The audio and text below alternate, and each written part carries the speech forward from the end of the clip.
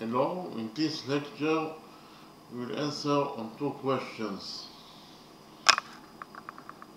The first question is to find out the area of the semicircle, this semicircle that is inscribed by a quarter circle. And the second question is to find out the size of this angle theta, that is the angle of the right triangle, triangle ABC. So we'll start with the first question.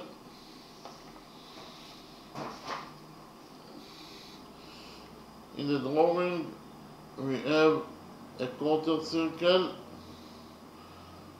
The radius of this quarter circle is equal to 3 units, and inside this quarter circle we have a semicircle that is inscribed by this quarter circle. Okay, so we will define the center of the semicircle as point C.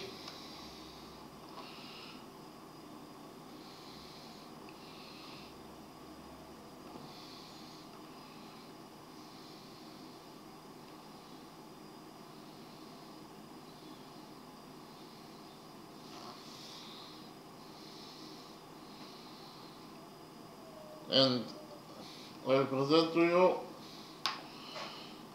a new rule, that is rule number 1. According to rule number 1,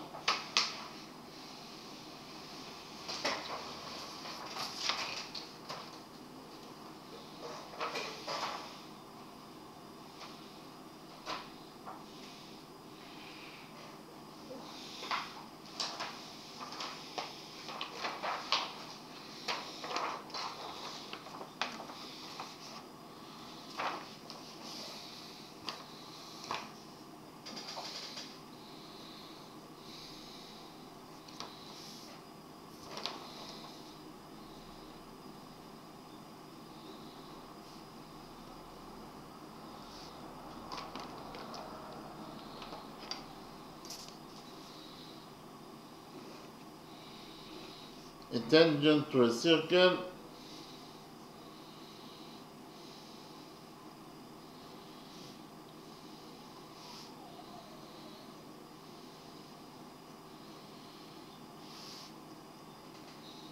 is perpendicular to the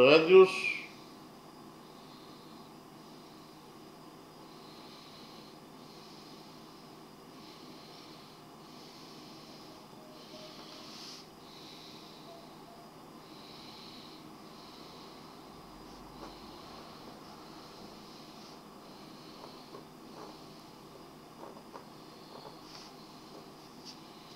drawn to its point of tendency.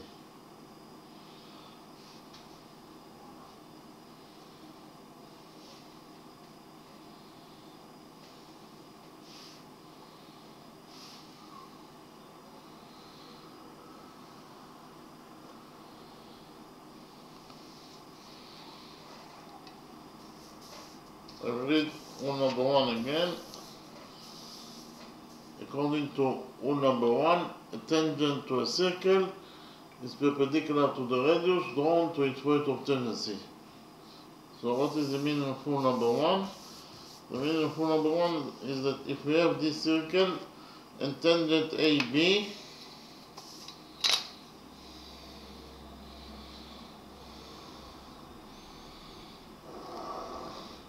here this tangent AB is tangent to this circle, and this point M, is the point of tendency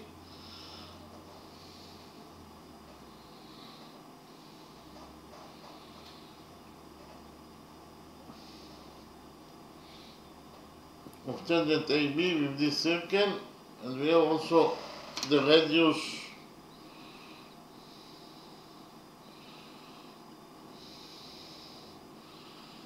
We have the radius OM. Here the center of the circle is at point O. This point. And we have here the radius R. Here the radius OM. It is drawn to the point of tendency. That is to say, it is drawn to point M, that is the point of tendency of tangent AB with this circle. And whenever we have a radius that is drawn to the point of tendency, then the tangent will be perpendicular to that radius. That is to say, tangent AB in this case will be perpendicular to the radius MO. So AB is perpendicular to MO. That is to say, this angle will be equal to 90 degrees, and this angle will be also equal to 90 degrees. I repeat again, a tangent to a circle, that is to say, tangent AB is perpendicular to the radius OM, that is drawn to the point of tendency because of the fact that the radius OM is drawn to the point of tendency, that is to say, it is drawn to point M, that is the point of tendency of tangent AB with this circle. Then the tangent AB will be perpendicular to the radius MO. AB is perpendicular to MO, that is to say, this angle equals to 90 degrees, and this angle will be also equal to 90 degrees. Okay, so here we can implement rule number 1 in our drawing, because in our drawing we have here the center of the semicircle. Let's say that the center of this semicircle is at point O, not point C but point O, and from the center of this semicircle we will draw the radius here to the point of tangency of tangent A, B with this semicircle. Let's say that the point of tendency of tangent AB with this circle is at point D. So here we have the radius OD. Let's define the radius OD as R. The radius OD is drawn to the point of tendency. That is to say, it is drawn to point D. That is the point of tendency of tangent AB with this semicircle, and whenever you have a radius that is drawn to the point of tendency, like in this drawing, then the tangent AB will be perpendicular to the radius DO. So AB is perpendicular to DO. That is to say, this angle will be equal to 90 degrees, and this angle will be also equal to 90 degrees. And from the center of the semicircle, that is to say from point O, we will draw the radius to the point of tendency.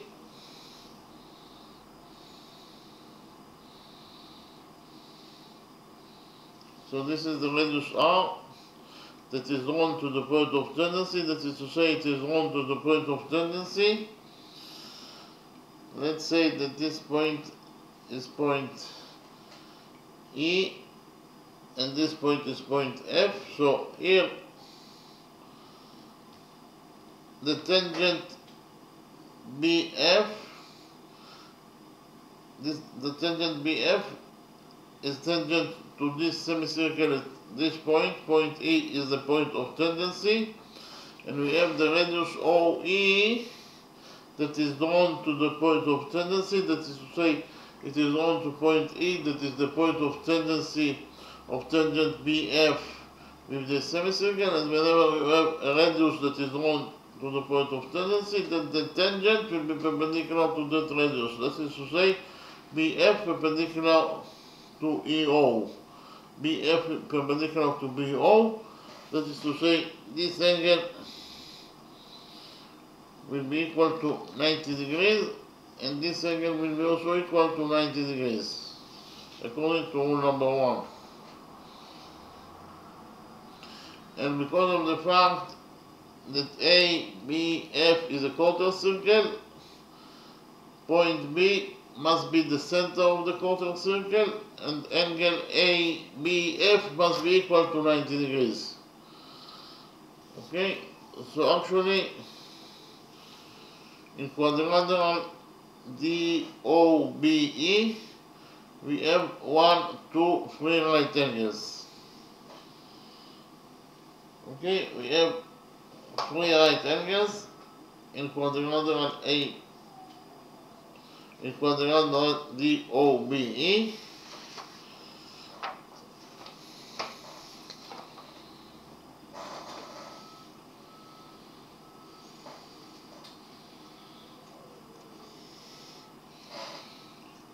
I will repeat again, in quadrilateral DOBE we have 3 right angles, and the sum of 3 right angles is 3 times 90 degrees is 270 degrees.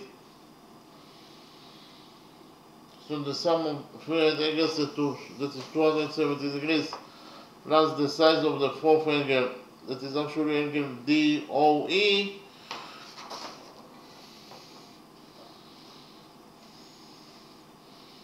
in total the sum of those 4 angles must be equal to 360 degrees, according to the rule that the sum of the angles in any quadrilateral is equal to 360 degrees. So here we subtract 270 degrees from this equation, and we will get that the missing angle DOE, is equal to 360 degrees minus 270 degrees, it is 90 degrees. So we found out that the missing angle, it is a right angle, it is equal to 90 degrees. So here we can write down that angle DOE, this angle is a right angle, it is equal to 90 degrees. So actually, quadrilateral DOBE has 4 right angles, therefore quadrilateral DOBE must be at least a rectangle if not a square. So I will write it down. Quadrilateral DOBE must be at least a square, at least a rectangle. At least a rectangle, if not a square.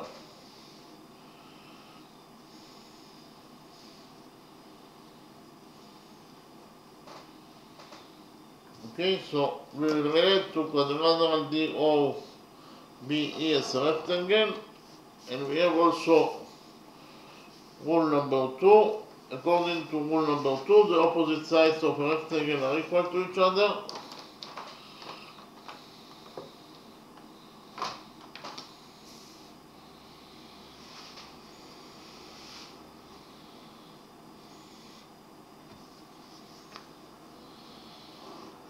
According to rule number 2, the opposite sides of a rectangle are equal to each other.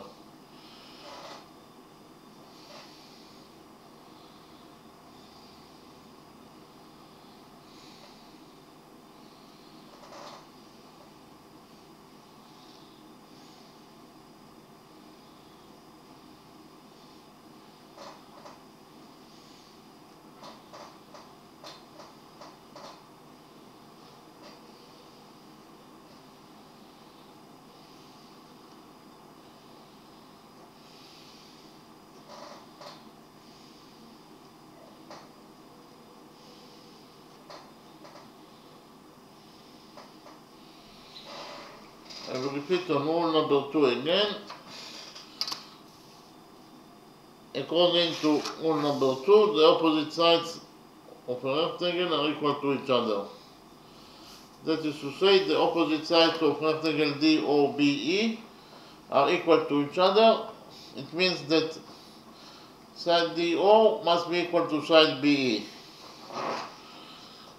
Side DO must be equal to side BE in rectangle DOBE, but we have already found out that DO it is equal to R, it is the radius of the semicircle.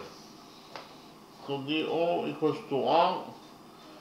From this equation R equals to DO equals to DE, we will derive that BE is also equals to R. Side BE is also equals to R. So here we can write down that BE equals to R, it is the radius of the semicircle also. It is equal to the radius of the semicircle in its length. Likewise, from the same reason, according to rule number 2, we will get that OE is equal to DB. OE is equal to DB. Again, OE equals to DB according to rule number 2.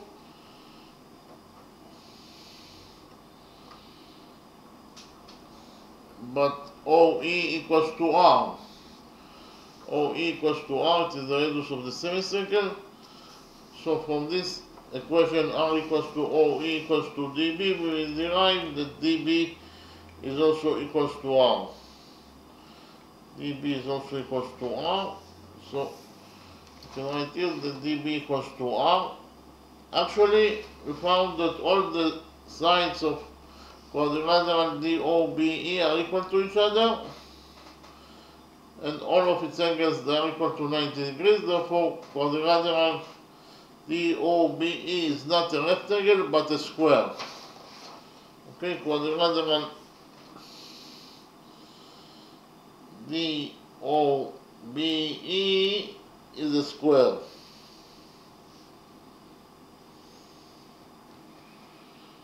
Okay.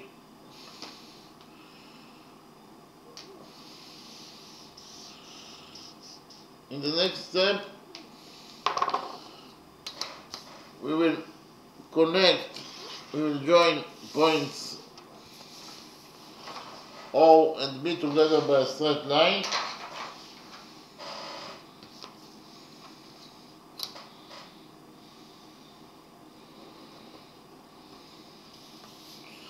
OB is the diagonal of square DOBE. And in order to find out the length of diagonal OB, we will implement the Pythagoras theorem on the right green triangle, triangle OEB.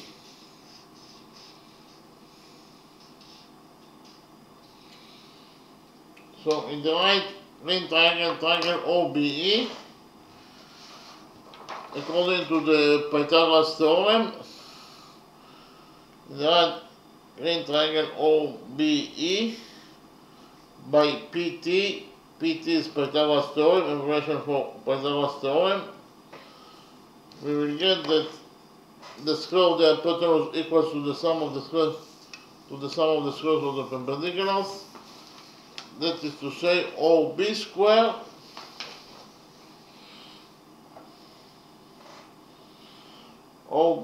equals to BE square plus OE square. Okay, according to the Pythagoras theorem and the right green triangle OBE, OB square equals to BE square plus OE square. So OB square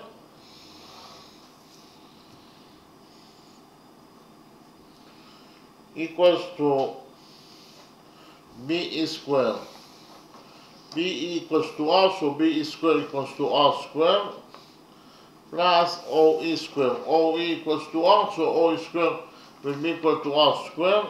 In conclusion, we found out that OB square equals to R square plus R square is 2R square. Here we take a root out of this equation and we get that OB, the length of diagonal OB, is equal to square root of 2 times R.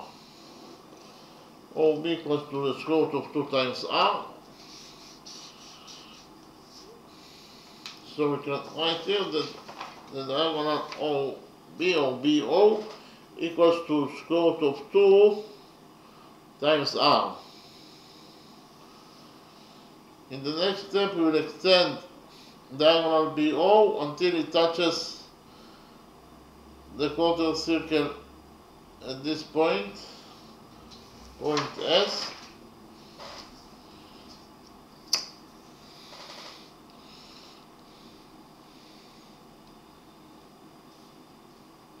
I will repeat again that point S is the touching point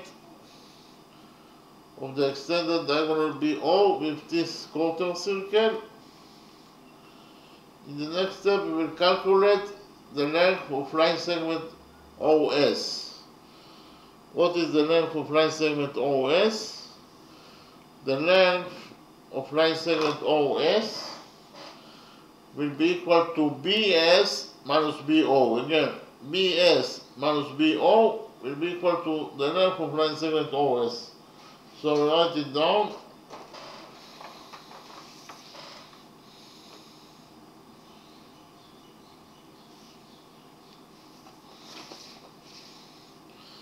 Again, the length of line segment OS, the small line segment, equals to BS minus OS. What is the value of line segment BS? BS, here, B is the center of the quarter circle and S is the point of the quarter circle itself, and this is exactly the definition of a radius. That is to say, BS is the radius of the quarter circle that is given us that is equal to 3 units. So OS equals to BS, that is 3 units, minus BO. BO is the diagonal of the square. That is to say, it is equal to square root of 2 times R. So in conclusion, we found out that the length of line segment OS, it is equal to 3 minus square root of 2R. OS equals to 3 minus square root of 2R. So we can write here that line segment OS equals to 3 minus square root of 2R. Okay? In the next step, we will complete the quarter circle to a circle.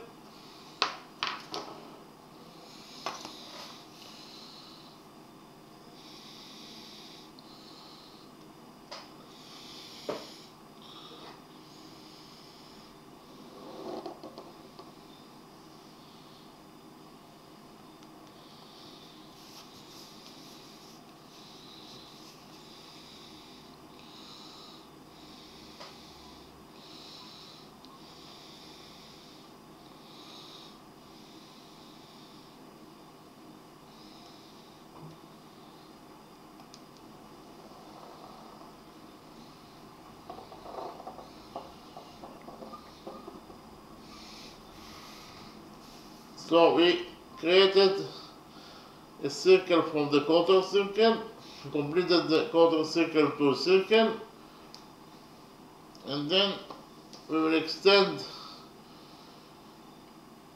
the diagonal OB until, by straight line, until it touches the circle at this point, point M.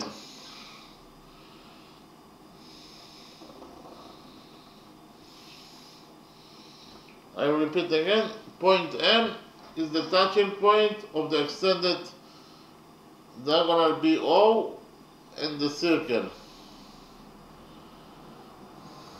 Okay? So what is the value of MB? The value of line segment MB? B is the center of the quarter circle. M is a point on the circle itself. B is the center of the quarter circle and the center of the circle itself.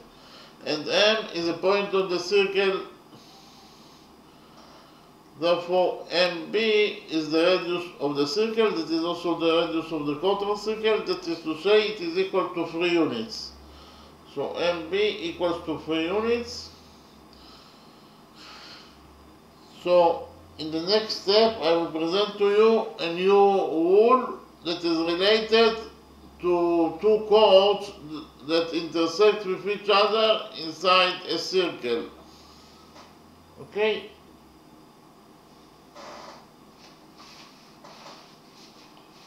So here we have this circle and we have two chords that intersect with each other inside this circle. So the first chord is called AB, and the second chord is called CD.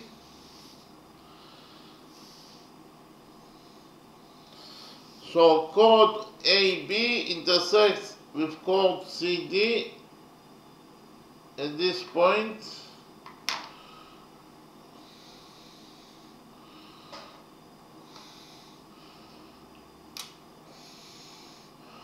Point O, I'll repeat again that point O is the intersection point of chord AB with chord CD. Okay? So this will be rule number 3. So whenever you have two chords that intersect with each other inside a circle, like in this drawing, then the following relationship exists between their parts. Here AO times OB, AO times OB is equal to CO times OD.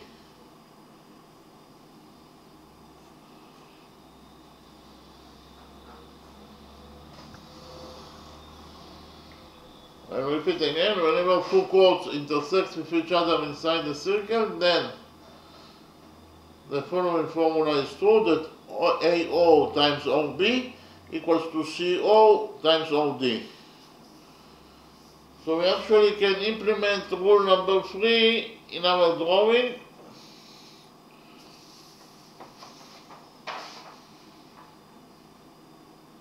In our drawing, we have chord MS or chord SM that intersects with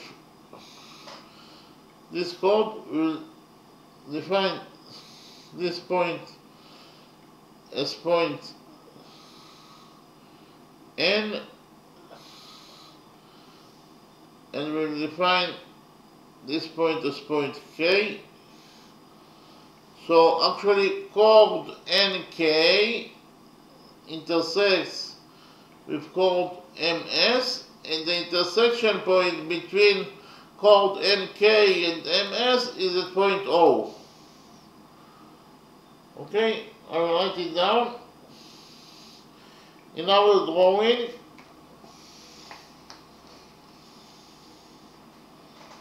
we have chord MS or chord SM,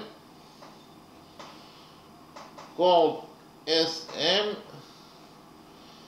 This chord intersects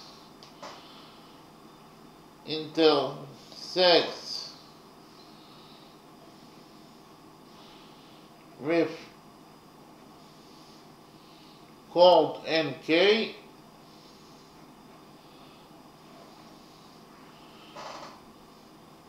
at point O. Point O is the intersection point of chord SM with chord NK. I repeat again. In our drawing, chord SM intersects with chord NK at point O. Point O is the intersection point between the two chords.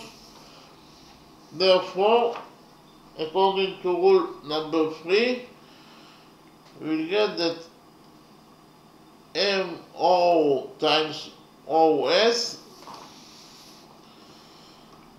MO times OS,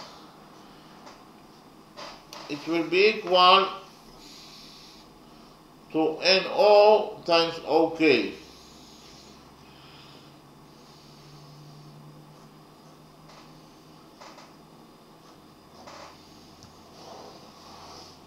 This is according to rule number 3. I'll repeat again. According to rule number 3, because of the fact that code SM intersects with code NK, we get that MO times OS equals to NO times OK. Okay, MO times OS equals to NO times OK. We have already found out that it is actually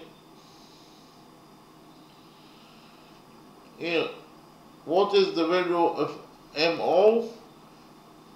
MO equals to MB plus BO. MO equals to MB plus BO.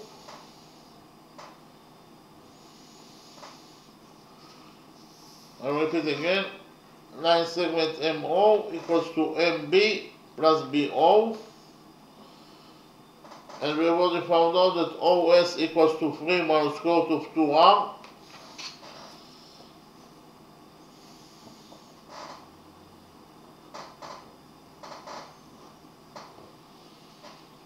And it is equal to NO. What is the value of NO? Here, O is the center of the quarter circle, and N is a point on the quarter circle. O is the center of the semicircle, and N is a point on the semicircle itself. Therefore, this is exactly the definition of a radius. That is to say, NO is the radius of the semicircle that is equal to R. Likewise, for the same reason, OK will be the radius of the semicircle also, because it starts from the center of the semicircle, that is point O, and ends at point K, that is a point on the semicircle itself. That is to say, OK is the radius of this semicircle that is equal to R. So NO equals to R, and OK also equals to R. So in conclusion, we found out that MO times OS equals to NO times OK. That is actually equals to MO equals to MB plus BO times OS, that is 3 minus square root of 2R, that is equal to R times R. So MO equals to MB plus BO. MO equals to MB plus BO. MB equals to 3 units. It is the radius of the circle. Plus BO. BO is the length of diagonal of the diagonal of the square. That is to say, it is equal to square root of 2 times R. Square root of 2 times R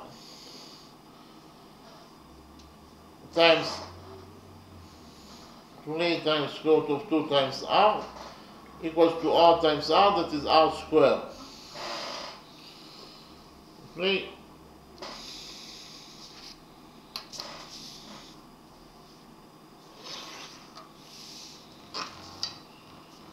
So here we have the expression of 3 plus square root of 2R times 3 minus square root of 2R.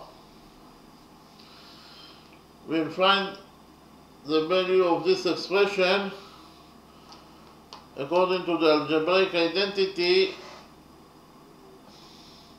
It is very similar to the algebraic identity that A plus B times A minus B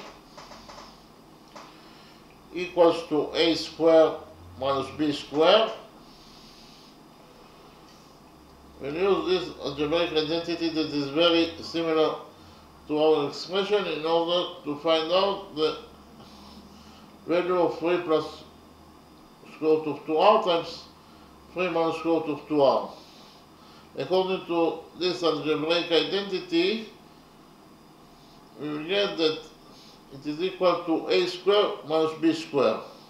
In our specific expression, a equals to 3 units and b equals to square root of 2r. Okay? So a squared, it is equal to a squared minus b squared. A squared is 3 squared, that is 9, minus b squared. B equals to square root of 2r, so b squared is square root of 2r squared. Square root of 2r squared is square root of 2, that is 2, times r squared. So in conclusion, we found out that this expression 3 plus square root of 2r times 3 minus square root of 2r equals to 9 minus 2r squared.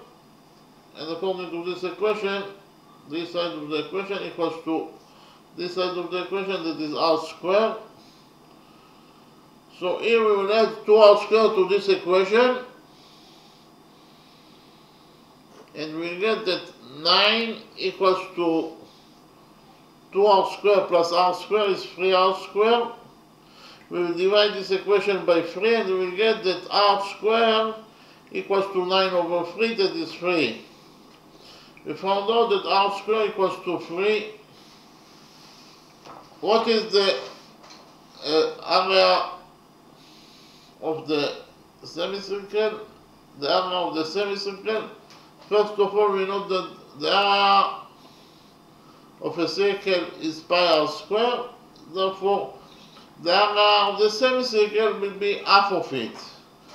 That is to say, the area of this semicircle will be equal to pi r squared over 2.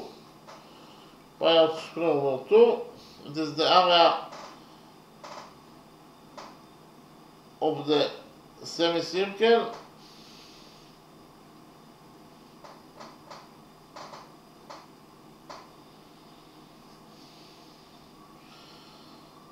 So it is pi times r squared, and we found out that r squared equals to 3, so we'll substitute r squared by 3 over 2.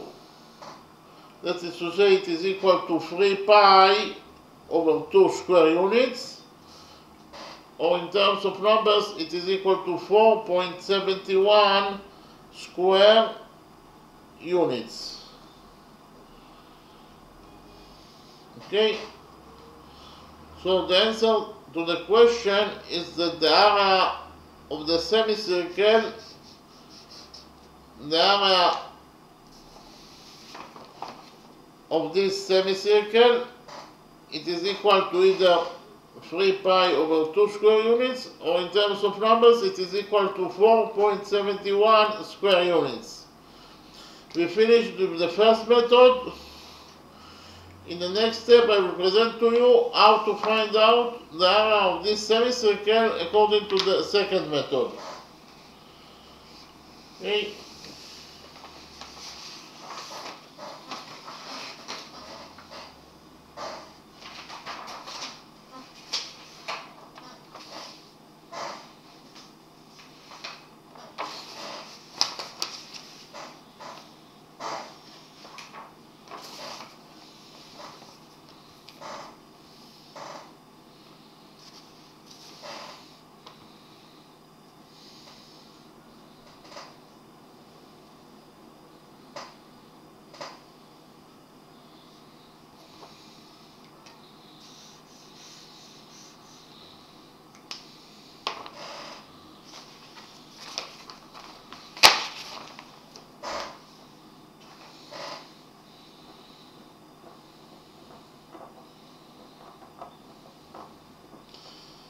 In the second method, we will use the things that we already found out in the first method.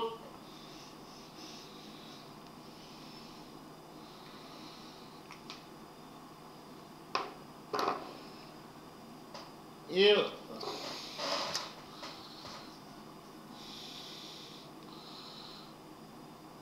the center of the semicircle is at this point, point O.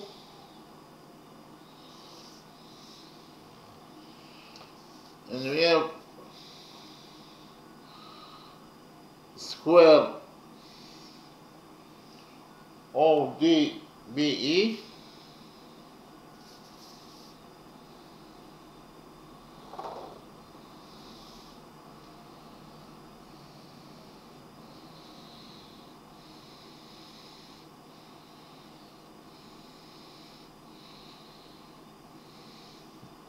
and we know that the diagonal BO of the square is equal to square root of 2 times r. R is the radius of the semicircle.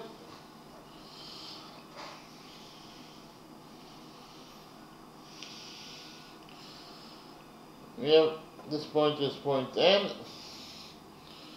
NO is the radius of the semicircle, that is to say it is equal to R.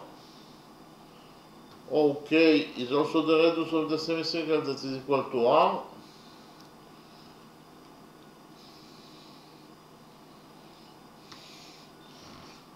And in the next step, we will join points B and K together by a straight line.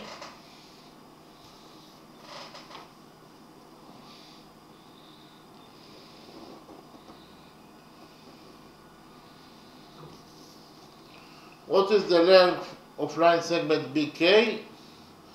I'll repeat again that B is the center of the quarter circle and K is a point on the quarter circle itself, and this is exactly the definition of a radius. That is to say, BK is the radius of the quarter circle that is equal to 3 units. So BK equals to 3 units. Likewise, we will join points B and N together by a straight line.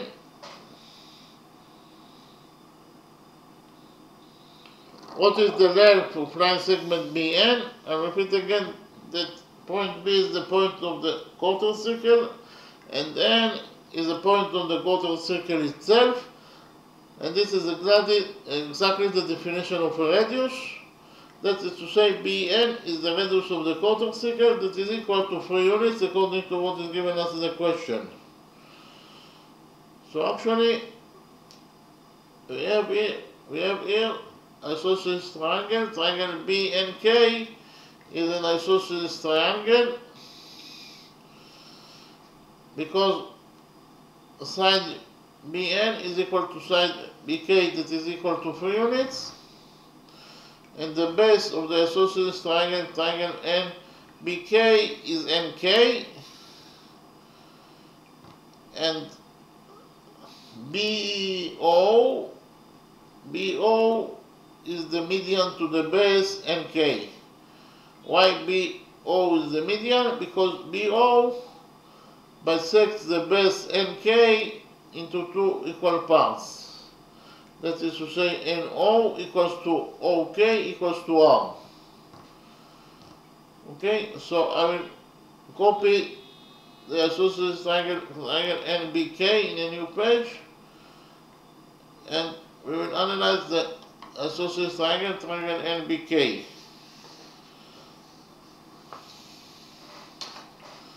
So we have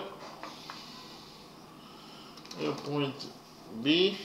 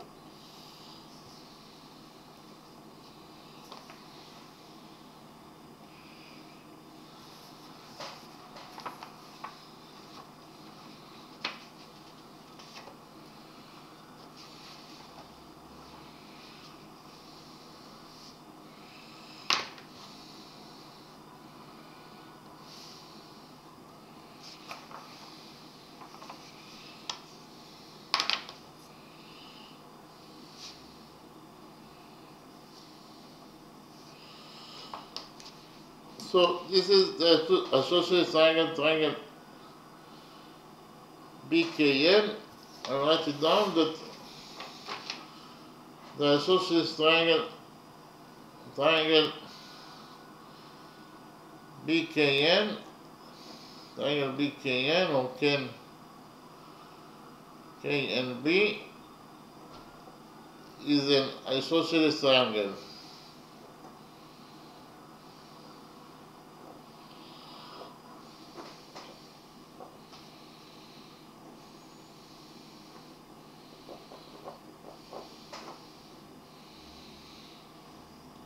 And Kn is the base of the isosceles triangle KBN. Kn is the base of the isosceles triangle KNB.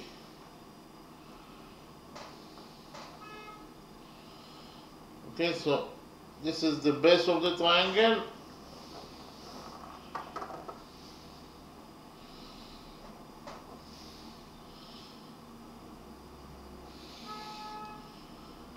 And BO is the median to the base. BO is the median to the base.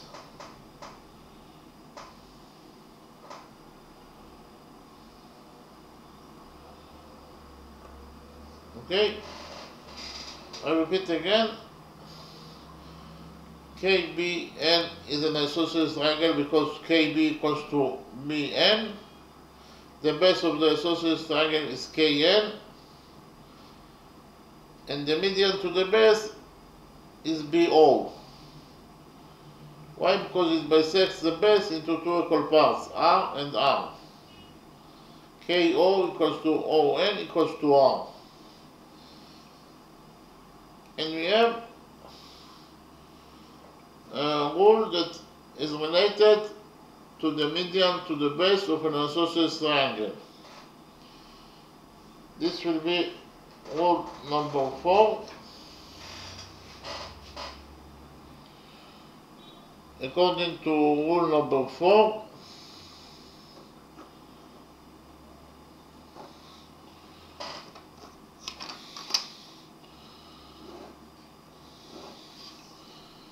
the median to the base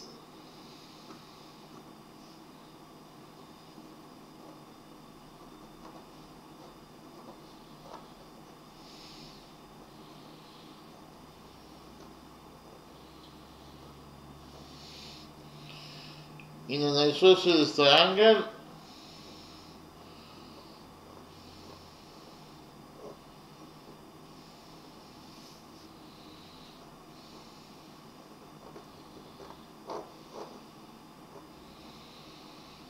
is perpendicular to the base.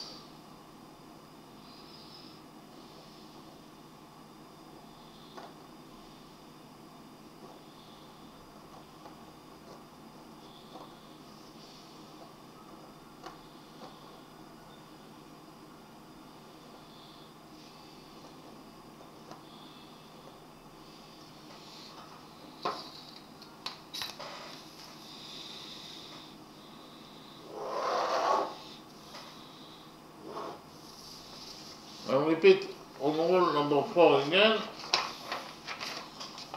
According to rule number 4,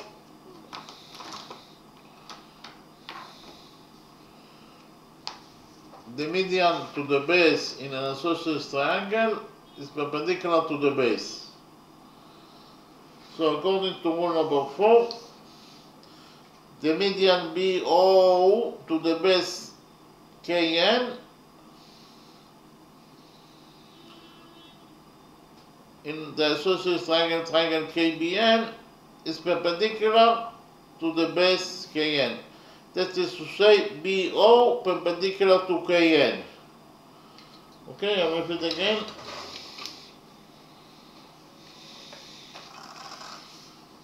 The median BO perpendicular to KN. So BO perpendicular to KN. That is to say, this angle equals to 90 degrees and this angle will be also equal to 90 degrees according to rule number 4. And this is the implementation of rule number 4 in our drawing. So we found out that this angle equals to 90 degrees, and this angle will be also equal to 90 degrees because of the fact that the median BO is perpendicular to the base KN. Okay? So in the next step, and we already know that BO or OB is the diagonal of square DOBE that is equal to square root of 2R. This is the length of the median BO. So we will focus on the right triangle KBO, and we will implement the Pythagoras theorem on the right green triangle KBO or KOB. Okay, so I'll copy the right triangle in a new page, and we will implement the Pythagoras theorem on the right green triangle KBO.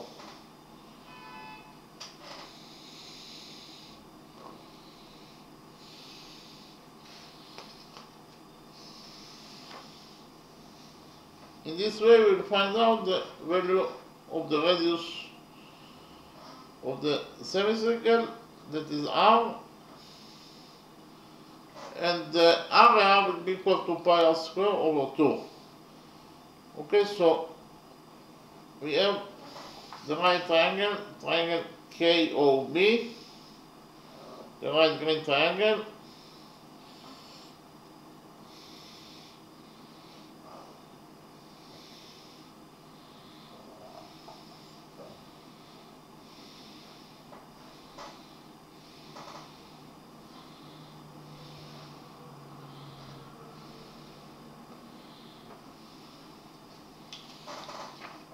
but here we can implement rule number 4 in the original drawing.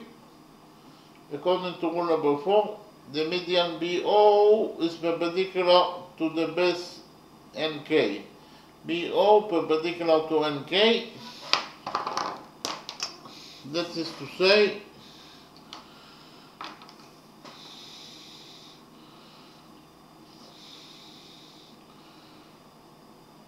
this angle will be equal to 90 degrees, and this angle will be also equal to 90 degrees. And we will implement the Pythagoras theorem on the right green triangle BON.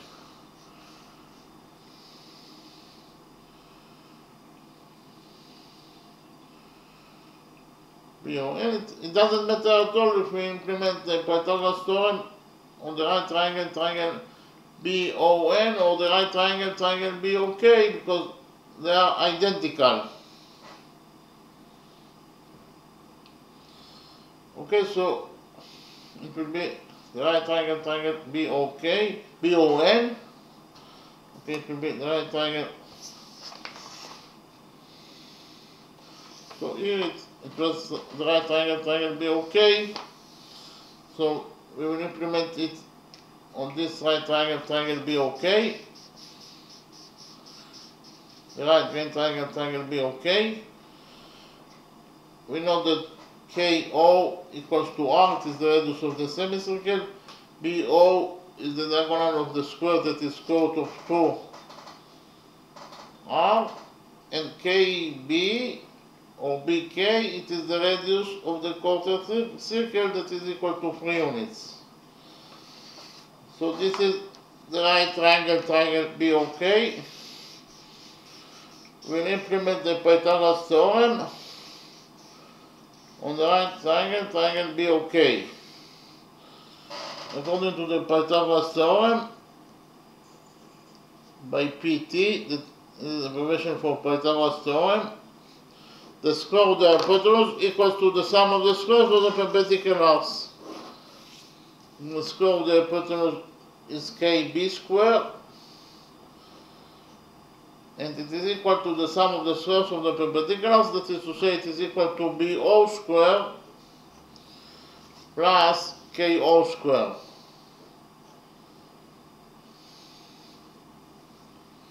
KB equals to 3 units, therefore KB squared is 3 squared, that is 9, and it is equal to BO squared. BO equals to square root of 2R, and square root of 2R squared is square root of 2, that is 2, times R squared, plus KO squared. KO is R, so KO squared is R squared. So we found out that 9 equals to 2R squared plus R squared is 3R squared. We'll divide this equation by 3, and we'll get that R squared equals to 3. And the area of the semicircle, it is equal to pi R squared over 2. That is to say it is equal to pi, and R squared is 3 over 2. That is to say it is 3 pi over 2 square units. Or in terms of numbers, it is equal to 4.71 square units. Okay? So we found out in the second method also that the area of the semicircle equals to either 3 pi over 2 square units, so in terms of numbers it is equal to 4.71 square units. Okay, the area of this semicircle equals to either 3 pi over 2 square units, so in terms of numbers it is equal to 4.71 square units. We finished with the first question. In the next step I will present to you the second question.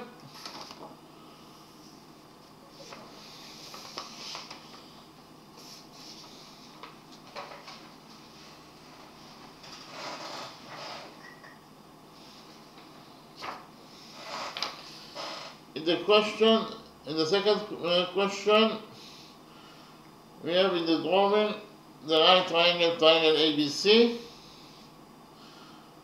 Angle ABC, this angle equals to 90 degrees. DE is perpendicular to the hypotenuse AC, that is to say this angle equals to 90 degrees and this angle also equals to 90 degrees. And we also know that line segment AE equals to EC. Here, AE equals to EC. AE equals to EC. We also know that line segment DE equals to 2 units and side BC of the right triangle ABC equals to 6 units. And we want to find out the value of this angle, angle BAC, that is equal to theta. Okay? And we find out the size of this angle, angle theta, in 2 different methods. So we'll start with the first method. In the first method, we'll do a construction from point E. We'll do perpendicular on BC.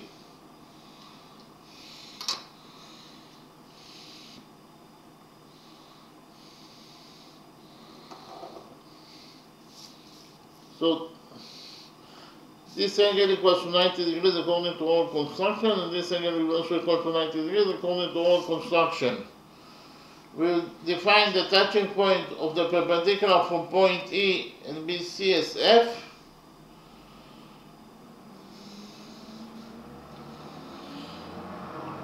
We will define angle ACB as alpha. But because of the fact that in the right triangle ABC it is given us that angle BAC equals to theta, then angle ACB must be equal to 90 degrees minus theta in order to complete the sum of the angles in the right triangle ABC to 180 degrees.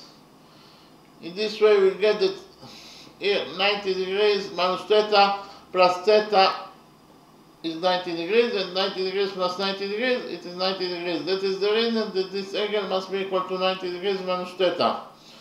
So in conclusion,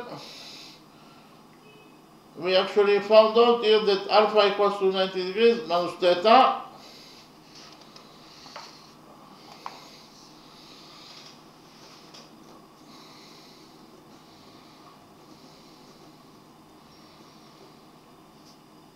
we will add theta to this equation and we will subtract alpha, and we get that theta equals to 90 degrees minus alpha.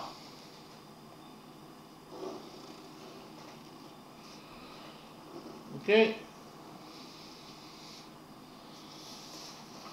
If we focus on the right triangle FEC, on the right triangle FEC, because of the fact that this angle equals to alpha, this angle must be equal to 90 degrees minus alpha in order to complete the sum of the angles in the right small triangles FEC to 180 degrees. But here, 90 degrees minus alpha, it is theta. So we can substitute 90 degrees minus alpha by theta. It is equal to theta. And what is the size of angle DEF? The size of this angle. The size of angle DEF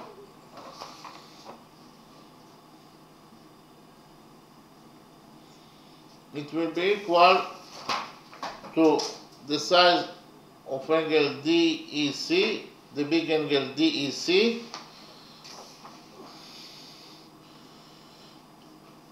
minus the size of this angle, that is actually angle FEC.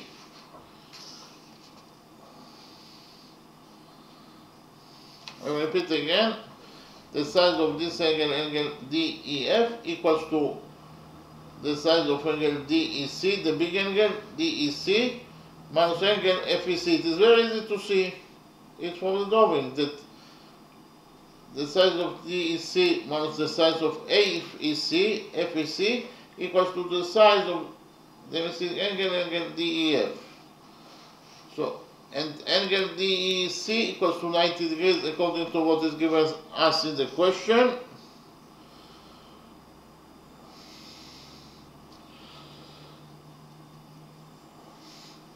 And FEC, we just now found out that FEC equals to 90 degrees minus alpha. So we substitute angle FEC by 90 degrees minus alpha.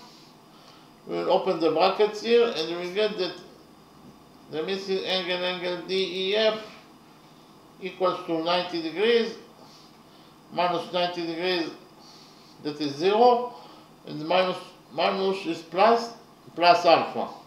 So in conclusion, we found out that the missing angle, angle DEF equals to alpha. So we can write here that this angle equals to alpha. So if you focus on the right triangle, triangle DEF, in the right triangle DEF, this angle equals to alpha. This angle equals to 90 degrees, so this angle must be equal to 90 degrees minus alpha in order to complete the sum of the angles in the right triangle DEF to 180 degrees. But 90 degrees minus alpha, it is theta. So we can substitute 90 degrees minus alpha here by theta.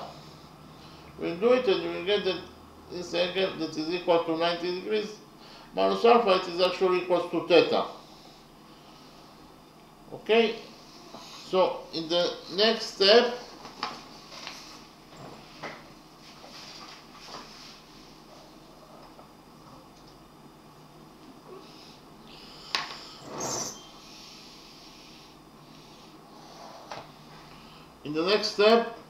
we will prove that the right big triangle, triangle ABC, is similar to the right small triangles, triangle EFC. This right small triangle, triangle EFC. So why those two right triangles are similar to each other? We have the right triangle, triangle ABC, the right big triangle.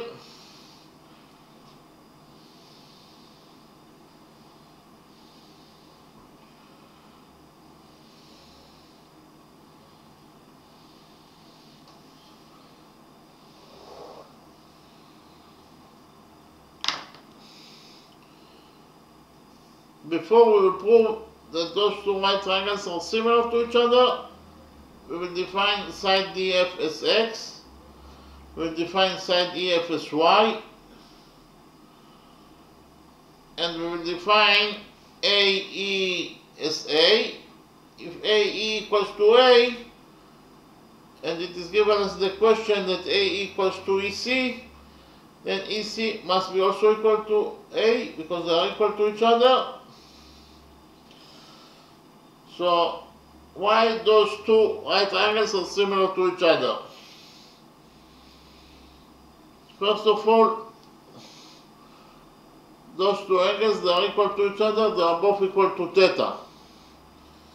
So angle BAC of the big right triangle, triangle ABC,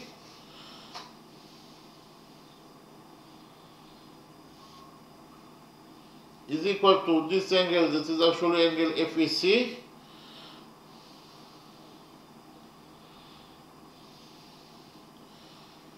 And both those two angles are equal to theta.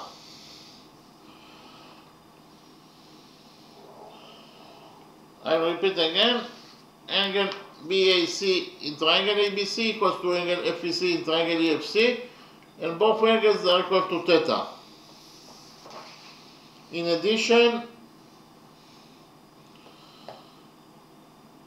those two angles, they are both right angles, that is to say they are equal to each other. So angle ABC in the right big triangle ABC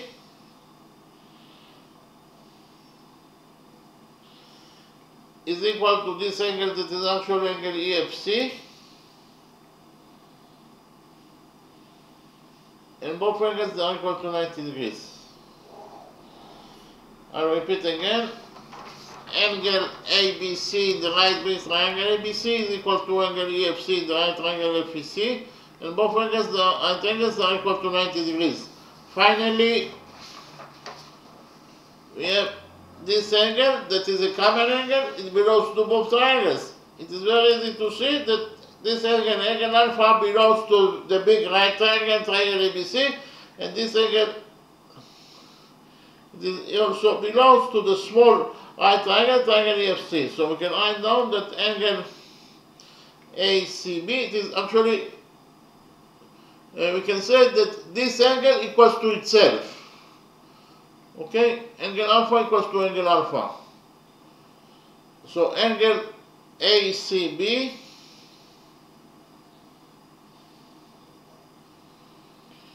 is equal to angle ECF, it is equal to alpha, it is actually a common angle. Actually, we are always talking about angle alpha, and I presented angle alpha in two different methods in order to emphasize that angle alpha belongs to triangle ABC, but angle alpha belongs also to triangle EFC. So in conclusion, angle ACB equals to angle ECF that is equal to alpha. It is a common angle that belongs to both triangles. So we actually proved that all the angles of triangle ABC convert correspondingly to all the angles of triangle EFC. Those two angles are equal to each other, they are both equal to theta. Those two angles are equal to each other, they are both equal to 90 degrees. And this angle is a common angle that belongs to both triangles. Therefore, we proved that the right big triangle, triangle ABC, is similar to the right small triangle, triangle EFC. I will write it down. The right big triangle, triangle ABC is similar, this is the sign of similar, to the right small triangle, triangle EFC, and they are similar to each other according to angle similarity rule.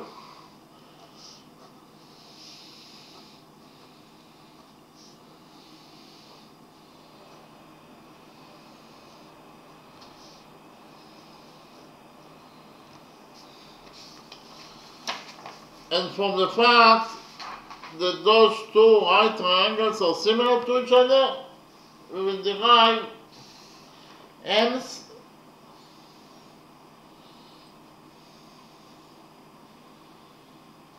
that the following relationship exists between their sides. We will derive that AB over AC in the right triangle ABC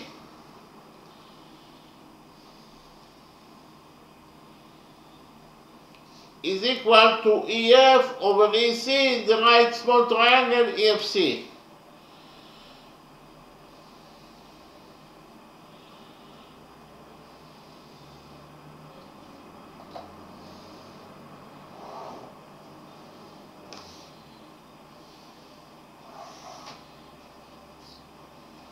I'll repeat again. From the fact that triangle ABC is similar to triangle EFC, we will conclude that AB over AC in the right triangle ABC is equal to EF over EC in the right triangle EFC. So according to equation number 1, AB over EC. What is the length of EC? EC equals to A plus A, that is 2A, according to our definition. So we will substitute AC by 2A, and it is equal to EF. EF equals to Y according to our definition, over EC. EC equals to A, also according to our definition. So in conclusion, we found out that according to equation number 1, AB over 2A equals to Y over A. Here we have A on both sides of the equation number 1, so A will get cancelled. And we will get, after we cancel A, we have AB over 2 that is equal to Y. Here we will multiply this equation number 1 by 2. And we'll get that AB equals to 2Y. AB equals to 2Y.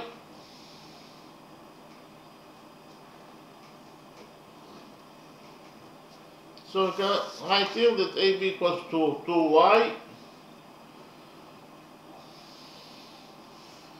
In the next step, we will prove that the right small triangle, triangle EDC, is similar to the right big triangle, triangle ABC.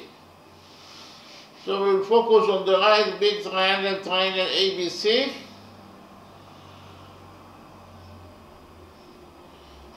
And in the right small triangle, this triangle, triangle EDF.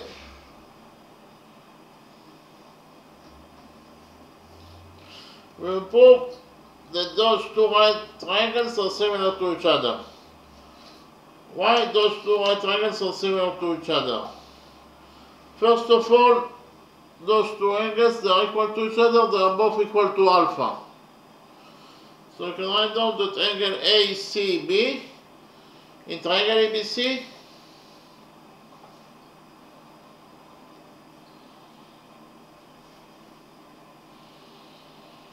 is equal to angle DEF in triangle EDF.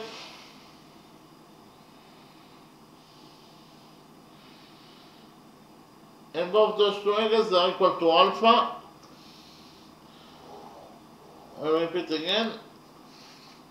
Angle ACB in triangle ABC is equal to angle DF in triangle EDF, and both angles are equal to alpha. In addition, we have those two angles, they are equal to each other, they are both equal to 90 degrees. So angle ABC in triangle ABC is equal to angle EFD in triangle EDF.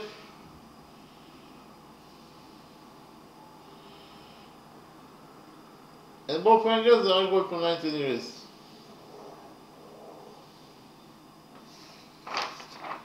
Again, angle ABC in triangle ABC equals to angle EDF in triangle EFD, and both angles are equal to 90 degrees. And finally, we have those two angles, they are equal to each other, they are both equal to theta. Okay, so angle BAC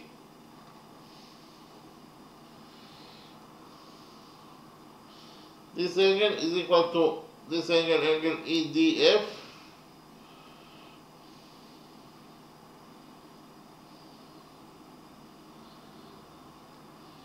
and both angles are equal to theta. I'll repeat again. Angle BAC in triangle ABC equals to angle EDF in triangle EDF, and both angles are equal to theta. So we prove that all the angles in triangle ABC can go into all the angles in triangle EDF. Those two angles, they are both equal to theta. Those two angles, they are both equal to alpha, and those two angles, they are both equal to 90 degrees. So we proved that the right big triangle, triangle ABC,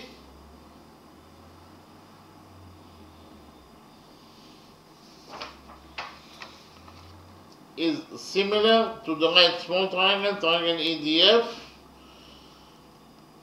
according to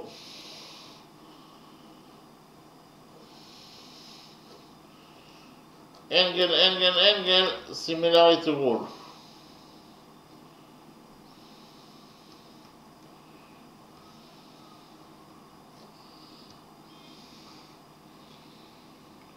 And from the fact that those two right triangles are similar to each other, we will derive hence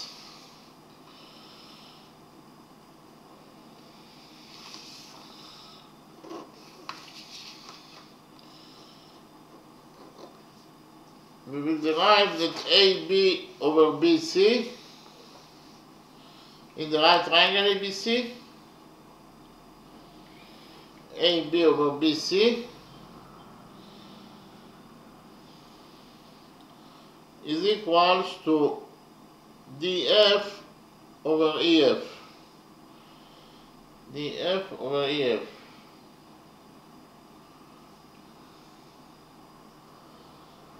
I'll repeat again. We will derive that AB over BC in triangle ABC equals to DF over EF in triangle EDF. So here we have an equation number 2, AB equals to 2y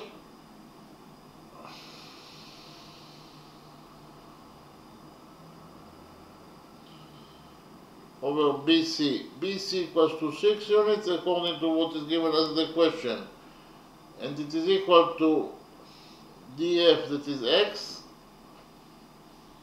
over EF, that is y. So, in conclusion, we found out that according to equation number 2, 2y over 6 equals to x over y. Here we will divide both the numerator and the denominator of this side of equation number 2 by 2, and we will get that 2y over 2 is y, and 6 over 2 is 3. So we got that y over 3 equals to x over y. Here we will cross multiply this equation number 2, and we will get that according to equation number 2, y squared equals to 3x. So we found out that according to equation number 2, y squared equals to 3x. If we focus on the right triangle, triangle DEF, on the right triangle, triangle DEF, according to the Pythagoras theorem by PT,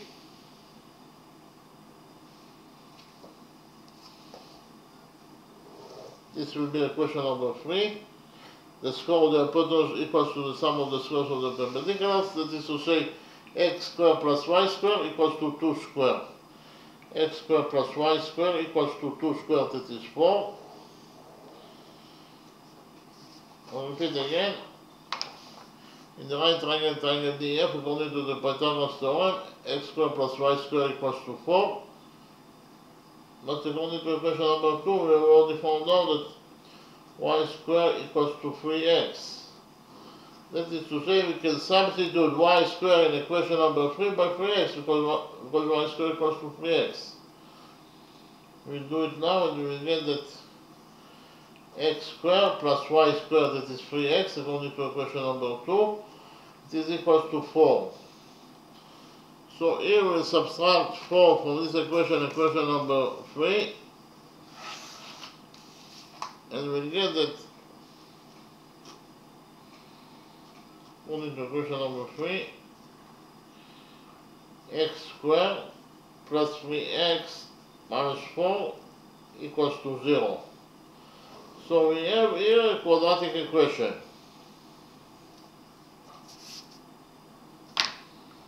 And the general formula for a quadratic equation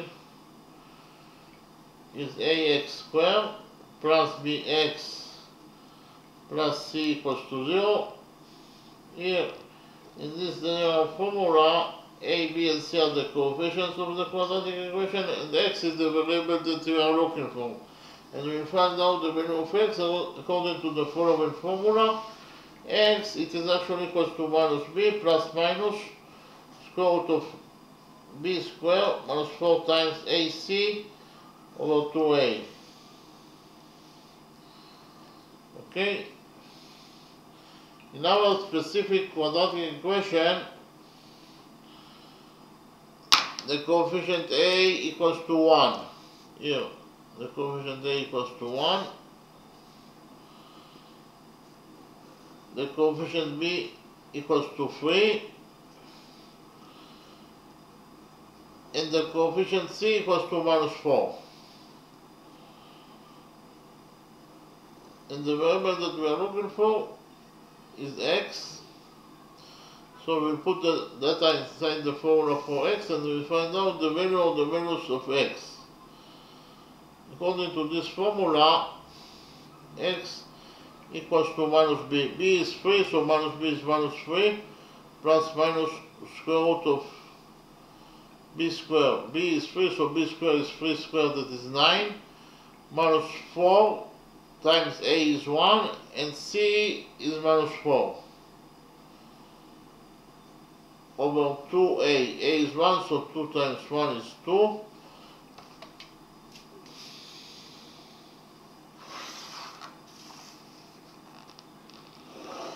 So we got that x equals to minus 3 plus minus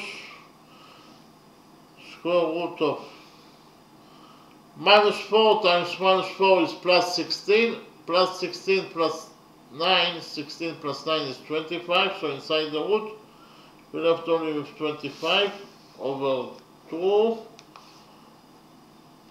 The square root of 25 is 5, so we got that x equals to minus 3 plus minus square root of 25 is 5 over 2.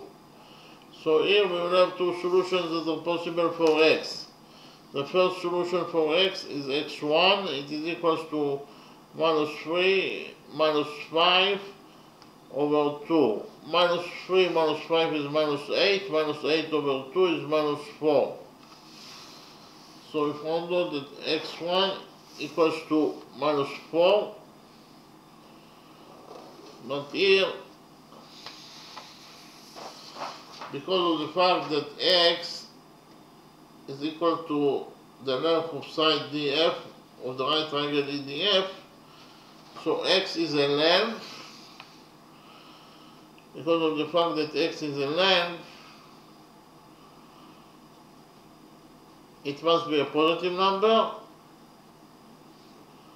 Therefore, x can never be equal to minus 4, that is a negative number. So we'll cancel this solution, and we're left with only with the second solution, x2, that is equal to minus 3 plus 5 over 2. Minus 3 plus 5 is 2, and 2 over 2 is 1. So we found out that x2 equals to 1. So in the next step, I will copy the right triangle DEF in a new page, and we will implement the pattern. We will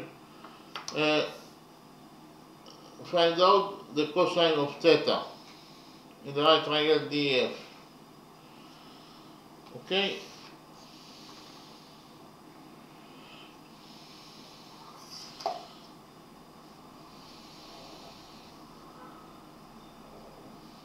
We already found out that x equals to 1. X equals to 1.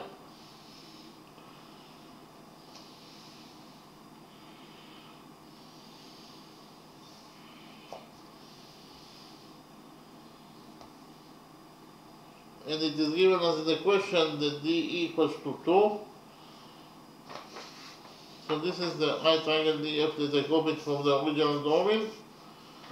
And here, in the right triangle DEF, we get, this is angle theta of course, we get that cosine theta equals to DF over DE. So cosine theta equals to DF, that is 1, over DE, that is 2. So we found out that cosine theta equals to 1 over 2. And if cosine theta equals to 1 over 2, it means that theta itself equals to 60 degrees. Okay? So we found out that the missing angle, the angle that we are looking for, theta, it is equal to 60 degrees, and that is the answer to the question, that angle theta equals to 60 degrees. Okay? We finished with the first method. In the next step, I will present to you how to find out the size of angle theta according to the second method.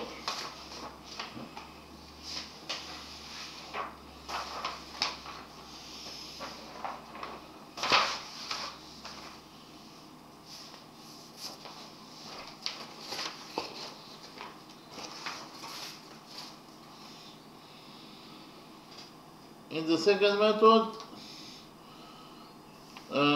we define side A, E as A as we did in the first method. EC will be also equal to A, and we will define this angle as angle alpha as we did in the first method. We have already found out that this angle it is equal to 90 degrees minus theta. So we will focus on the right triangle, triangle ABC. I will copy the right triangle ABC in a new page, and we will analyze the right triangle, triangle ABC.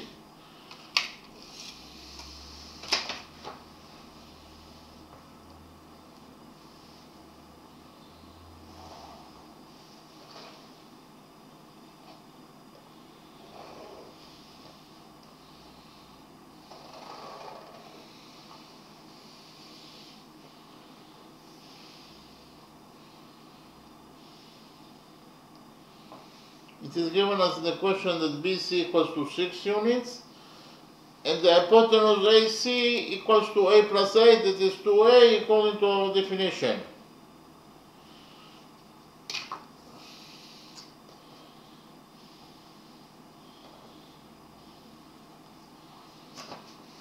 So this is the right triangle, triangle ABC that I copied from the original drawing.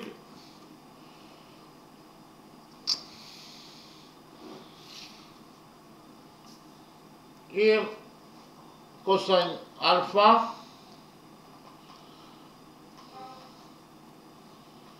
equals to BC over AC. BC equals to 6 units. It is given as the question that AC equals to 2A according to our definition. So in conclusion, we found out that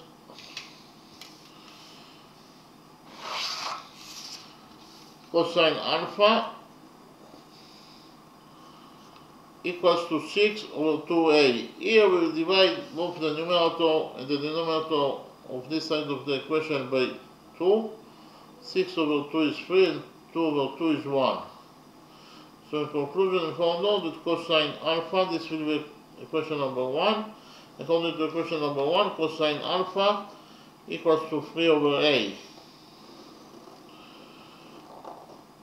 We will multiply this equation number 1 by A, and then we will divide it by cosine alpha. And we get that according to equation number 1, A equals to 3 over cosine alpha. A equals to 3 over cosine alpha. In the next step, we will focus on the right small triangle, triangle DEC. I will copy the right small triangle DEC in the new page and we will analyze the right triangle, triangle DEC. Okay, here.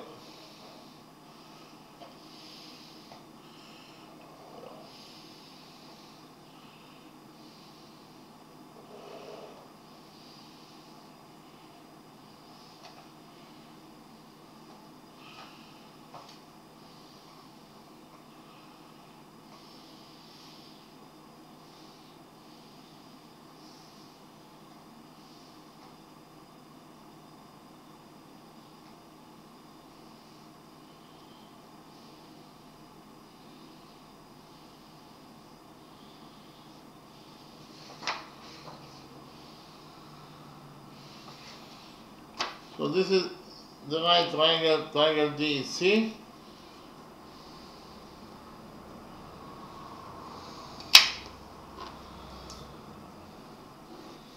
In this right triangle, triangle DEC, we know that tangent alpha equals to DE over EC. DE equals to 2 and EC equals to A according to our definition. So in conclusion, we found out that according to equation number 2, tangent alpha equals to 2 over A. But according to equation number 1, we have already found out that A equals to 3 over cosine alpha. Now we can substitute A in equation number 2 by 3 over cosine alpha, because A equals to 3 over cosine alpha according to this equation, equation number 1. We will do it now and we will get that tangent alpha equals to 3 and A equals to 2, of course. Tangent alpha equals to 2 over A, and A according to equation number 1, it is equal to 3 over cosine alpha. So we substituted A by 3 over cosine alpha, and we get here that according to equation number 2, tangent alpha equals to 2 times cosine alpha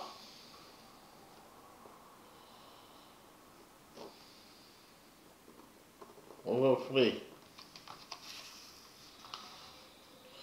We know that tangent alpha is equal to sinus alpha over cosine alpha, so we'll substitute tangent alpha in equation number 2 here by sinus alpha over cosine alpha. We'll do it now and we'll get that tangent alpha is equal to sinus alpha over cosine alpha, and it is equal to 2 times cosine alpha over 3. Here we'll cross multiply this equation, equation number 2, and we get that according to equation number 2, 3 times sine alpha equals to 2 times cosine square alpha.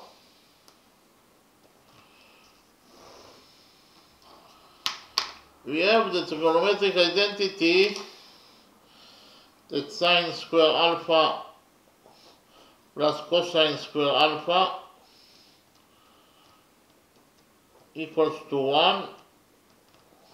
Here we'll subtract sine square alpha from this trigonometric identity, and we will get that cosine square alpha equals to 1 minus sinus square alpha. Now we can substitute cosine square alpha in equation number 2 by 1 minus sine square alpha from the trigonometric identity. We will do it now and we will get that according to equation number 2,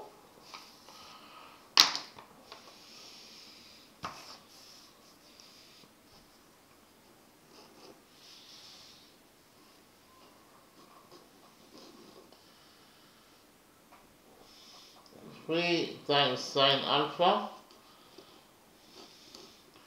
equals to 2 times cosine square alpha, but we have already found out that according to the trigonometric identity, cosine square alpha equals to 1 minus sinus square alpha. Here we will open the brackets on this side of the equation number 2, and we will get that according to equation number 2,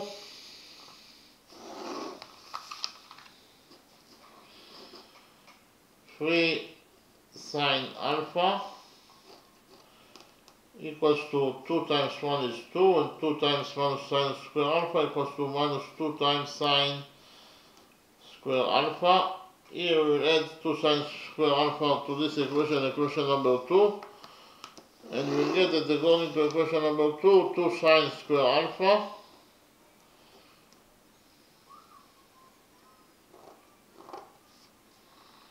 plus 3 sine alpha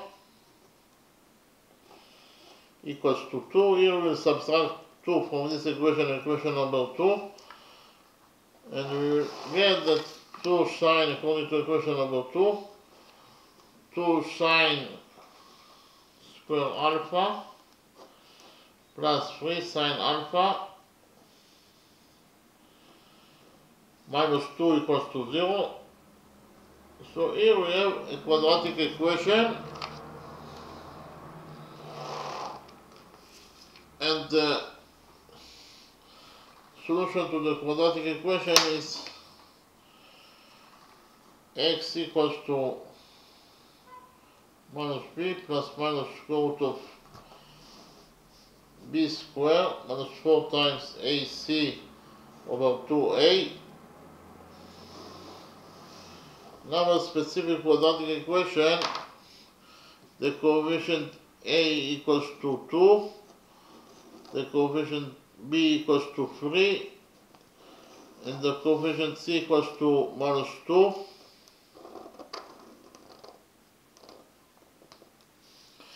And the variable that we are looking for is sinus alpha, so x equals to sinus alpha. So we'll put the data inside the formula for x, and we will find out the values of sinus alpha, because x equals to sinus alpha. So we'll get that sinus alpha equals to minus b equals to 3, so minus b is minus 3, plus minus square root of b squared. B is 3, so b squared is 3 squared, that is 9. Minus 4 times a is 2, times c is minus 2, over 2a. A is 2, so 2a is 2 times 2, that is 4.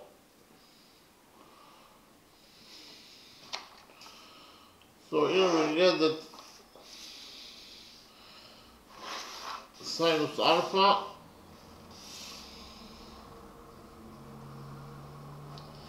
equals to minus 3 plus minus.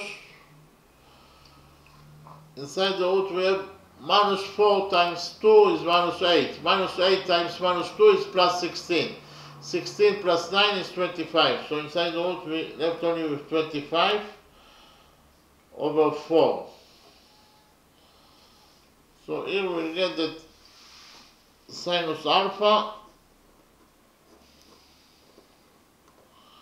equals to minus 3 plus minus square root of 25 is 5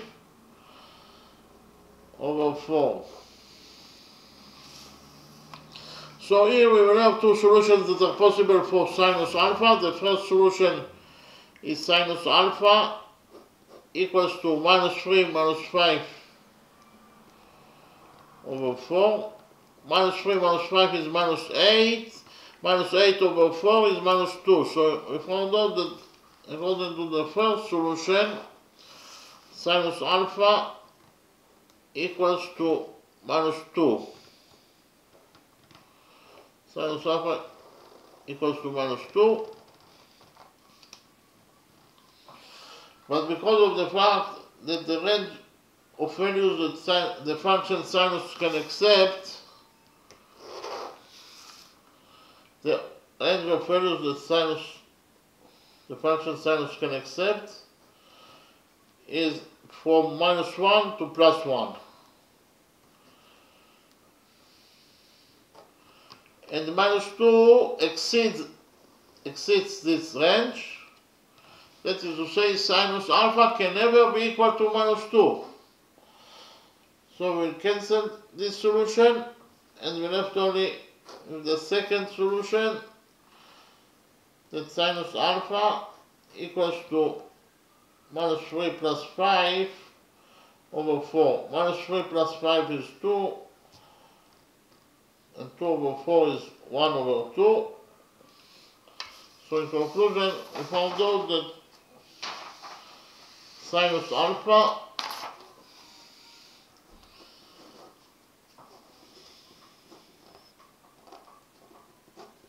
equals to 1 over 2. And if sinus alpha equals to 1 over 2, it means that alpha itself equals to 30 degrees. And we have already found out that alpha equals to 90 degrees minus theta.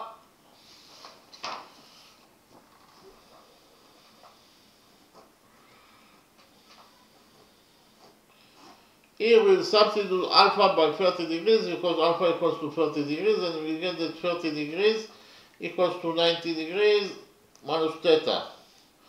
Here we will add to this equation theta and we will subtract 90 degrees, and we will get that theta equals to 90 degrees minus 30 degrees. 90 degrees minus 30 degrees, it is 60 degrees.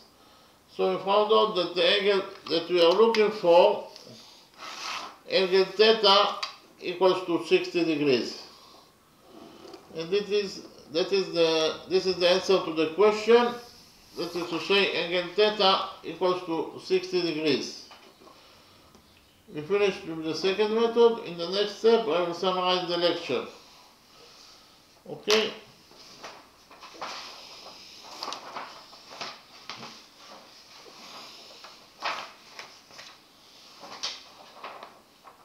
We'll start with the first question.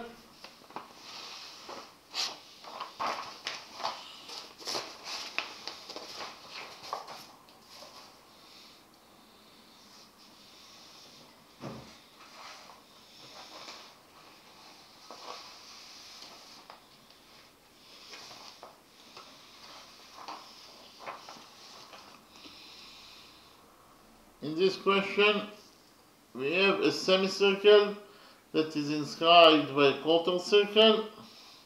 We know that the radius of the quarter circle is equal to 3 units. And we want to find out the area of the semicircle that is inscribed by the quarter circle. We defined the center of the semicircle as point O, and then I presented to you rule number 1. According to rule number 1, a tangent to a circle is perpendicular to the radius drawn to its point of tendency. So if we have this circle and the center of this circle is at point O, and we have the tangent AB is tangent to this circle at point M is the point of tendency, then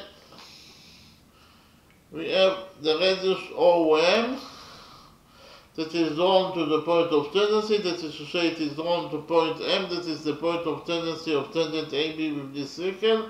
And whenever you have a radius that is drawn to the point of tendency, then according to rule number 1, the tangent will be perpendicular to that radius. That is to say, tangent AB in this case will be perpendicular to the radius MO. AB is perpendicular to MO, that is to say this angle equals to 90 degrees, and this angle will be also equal to 90 degrees. Okay, so we can implement rule number 1 in our drawing. Because here in our drawing, from the center of the semicircle that is at point O, we draw the radius to point D, that is the point of tendency of tangent AB with this semicircle. And whenever you have a radius that is drawn to the point of tendency, then the tangent will be perpendicular to that radius. That is to say, in this case, tangent AB will be perpendicular to the radius DO. AB is perpendicular to DO, that is to say, this angle equals to 90 degrees, and this angle will be also equal to 90 degrees, according to rule number 1. Likewise, from point O, that is the center of the semicircle, we draw the radius OE. The radius OE, it is drawn to the point of tendency, that is to say, it is drawn to point E, that is the point of tendency of tangent BF with this semicircle, and whenever you have a radius that is drawn to the point of tendency, then the tangent will be perpendicular to that radius. In this case, tangent BF will be perpendicular to the radius EO.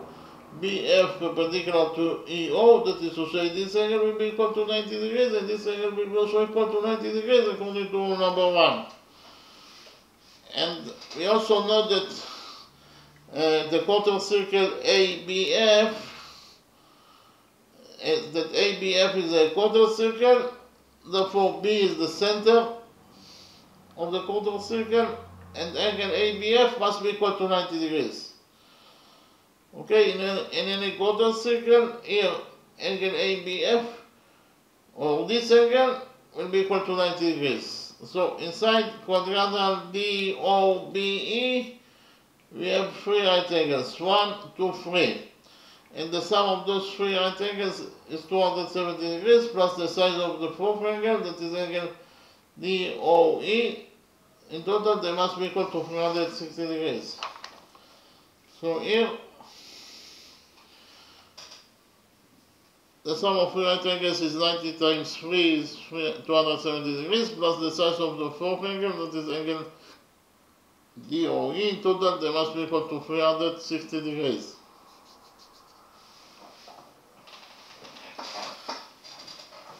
Here we subtracted 270, according to the rule that the sum of the angles in any quadrangle is equal to 360 degrees. We subtracted 270 degrees from this equation, and we found out that the missing angle, angle DOE, equals to 360 degrees minus 270 degrees, it is 90 degrees. Okay, so the missing angle here is equal to 90 degrees, therefore quadrangle DOBE, we have 4 right angles. And we have the rule that any quadrangle that has 4 right angles must be at least a rectangle. So quadrangle DOBE that has 4 right angles must be at least a rectangle. So we relate to quadrangle DOBE as a rectangle. And we have rule number 2. According to rule number 2, the opposite sides of a rectangle are equal to each other. That is to say, the opposite sides of rectangle DOBE are equal to each other.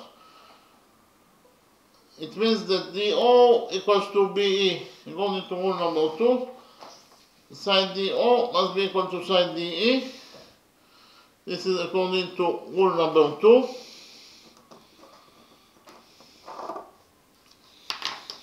That the opposite sides of rectangle are equal to each other. But we have already found out that DO equals to R, it is the radius of the semicircle.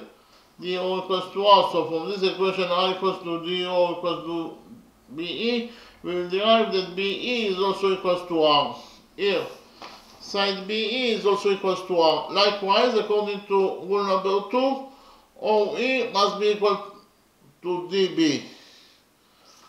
OE must be equal to DB according to rule number 2, that the opposite sides of a rectangle are equal to each other. But here, we have already found out that OE equals to R, it is the radius of the semicircle.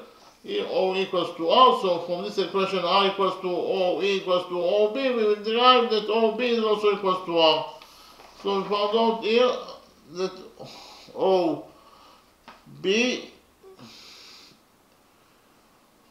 here we found out actually that it is actually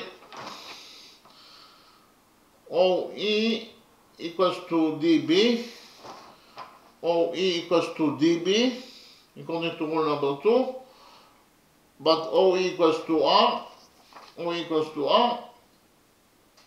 So from this equation, R equals to OE equals to DB, we will derive that DB is also equals to R. Here, DB is also equals to R, therefore we found out that in quadrilateral DOBE, we have 4 equal sides, they are all equal to R. And so quadrilateral DOBE has 4 equal sides and also 4 right angles, therefore quadrilateral DOBE is not a rectangle, but a square. So, in conclusion, we found out that quadrilateral DOBE is a square. And then we join points B and O together by a straight line. BO is the diagonal of square DOBE. And we found out that the length of diagonal BO, by implementing the Pythagoras theorem on the right great triangle, the square of the hypotenuse equals to the sum of the squares of the perpendiculars. That is to say, BO square equals to OE square plus BE square. In the right triangle, triangle OBE, OB square equals to BE square plus DE square. OB square is the missing line segment, it is the diagonal of the square. BE equals to R, so BE square equals to R square. BE square equals to R. OE also equals to R. So OE square will be equal to R square. OE square equals to R square. It is actually DE square equals to R square. So in conclusion, we found out that OB square equals to R square plus R square. R square plus R square is 2R square. So in conclusion, we found out that OB square equals to 2R square. We took out of this equation and we found out that the diagonal OB of the square, it is equal to the square root of 2R. If the diagonal OB equals to square root of 2R. Then we found out the size, we extended diagonal BO until it touches the quarter circle at this point, point S. And we found out the size of line segment OS. What is the size of line segment OS? From the drawing, it is very easy to see that OS equals to BS minus BO. Again, BS minus BO equals exactly to line segment OS. Okay, OS equals to BS minus BO. BS, what is the size of BS? B is the center of the quarter circle and S is the point of the quarter circle itself, and this is exactly the definition of a radius. That is to say, BS is the radius of the quarter circle that is equal to 3 units, according to what is given us in the question. So BS equals to 3 units, BS equals to 3 units, and we have already found out that BO, the diagonal of the square, equals to the square root of 2 times R. Okay, so in conclusion, we found out that OS that is equal to BS minus BO, it is equal to BS that is 3 minus BO that is square root of 2R. In conclusion, OS equals to 3 minus square root of 2R. Then we completed the quarter circle to a circle.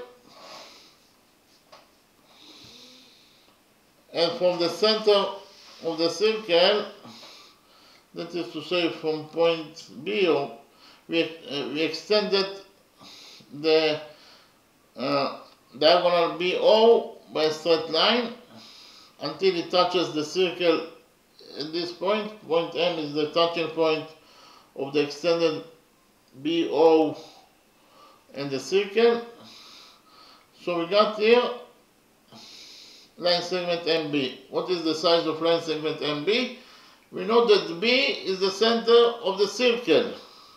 M is the point of the circle itself, and this is exactly the definition of a radius. Any line segment that starts from the center of the circle and ends at any point on the circle itself must be the radius of that circle. That is to say, MB is the radius of this circle. That is to say, it is equal to 3 units. So we found out that MB equals to 3 units. Then I presented to you a new law, a new rule that is related to two chords that intersect with each other. This is rule number 3. Whenever we have two chords that intersect with each other, like in this drawing, we have chord AB that intersects with chord CD, it's point O. Point O is the intersection point of chord AB with chord CD. Then the following relationship exists between the parts of the two chords. Here, according to rule number 3, AO times OB equals to CO times OD. Again, AO times OB equals to CO times OD.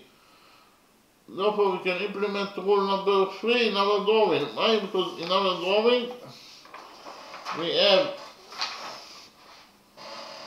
chord MS that intersects with chord NK at point O. I'll repeat again, chord MS or chord SM intersects with chord NK at point O. Point O is the intersection point of the two chords.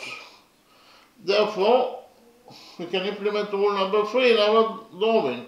According to rule number 3, we get that MO times OS equals to NO times OK. Okay, here we know that chord SM intersects with chord NK at point O. Point O is the intersection point. Therefore, we can implement rule number 3 according to rule number 3. MO times OS equals to NO times OK. So, what is the size of MO? It is very easy to see from the drawing that NO equals to MB plus BO. Again, MB plus BO equals to MO.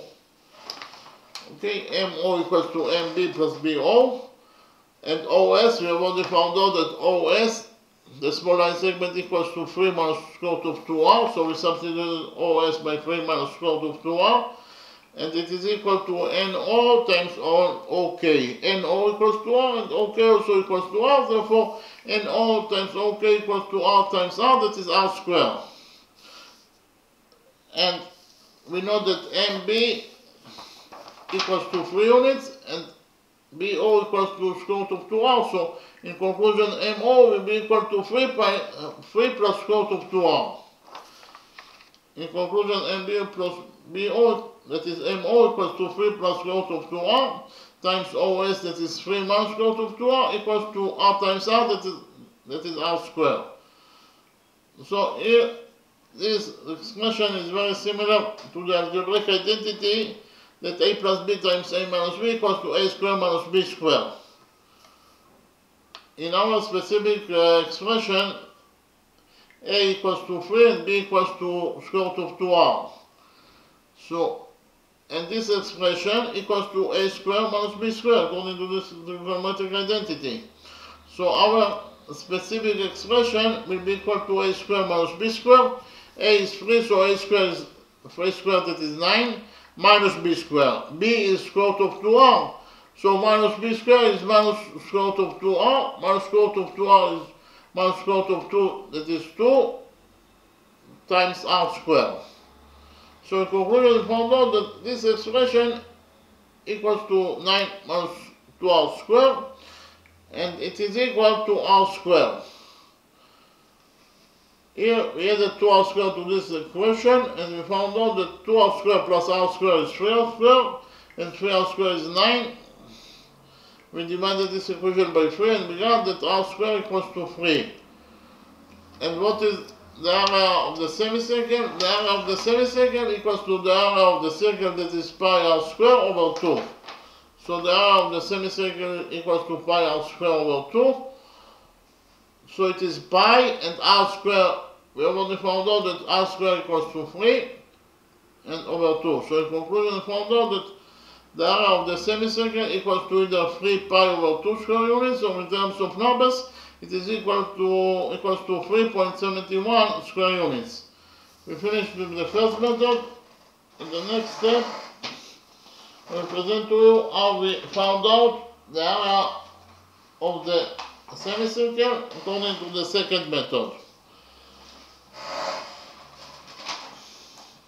In the second method, we use all the things that we already found out in the first method.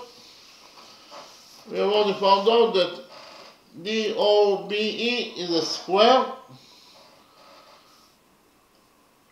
and NO is the radius of the semicircle, and OK is also the radius of the semicircle. And here we join points B and K together by a straight line. What is the length of line segment BK? B is the center of the quarter circle. K is the point on the quarter circle itself. And this is exactly the definition of a radius. That is to say, BK is the radius of the quarter circle that is equal to 3 units according to what is given us in the question. For the same reason, BN will be also the radius of the semicircle that is equal to 3 units. Why? Because it starts from the center of the quarter circle and ends at point N, that is a point on the quarter circle itself. Therefore, it is the radius of the quarter circle that is actually equal to 3 units. So we have the green triangle. Triangle NBK is a isosceles triangle. Why? Because BN equals to BK. Yes, two sides that are equal to each other, therefore it is an isosceles triangle. In this isosceles triangle, triangle NBK, NK is the base. NK is the base of the isosceles triangle. So here I copied the isosceles triangle, triangle BNK in a new page. This is the isosceles triangle, triangle NBK. Here we know that BO is the diagonal of the square that is equal to square root of 2R, but BO is also the median to the base KN. KN is the base of the isosceles triangle KBN, and BO is the median to the base. Why BO is the median to the base? Because it bisects the base KN into two equal parts, R and R. So we have here the median to the base Kn that is bisects the base into two equal parts, but according to rule number 1, it is not only bisects the base into two equal parts, but it is also perpendicular to the base. That is to say, according to rule number 4, the median to the base in an isosceles triangle is perpendicular to the base. That is to say, the median BO is perpendicular to the base Kn. Again, BO is perpendicular to Kn. That is to say, this angle equals to 90 degrees, and this angle will be also equal to 90 degrees according to rule number 4. So here, in the original drawing,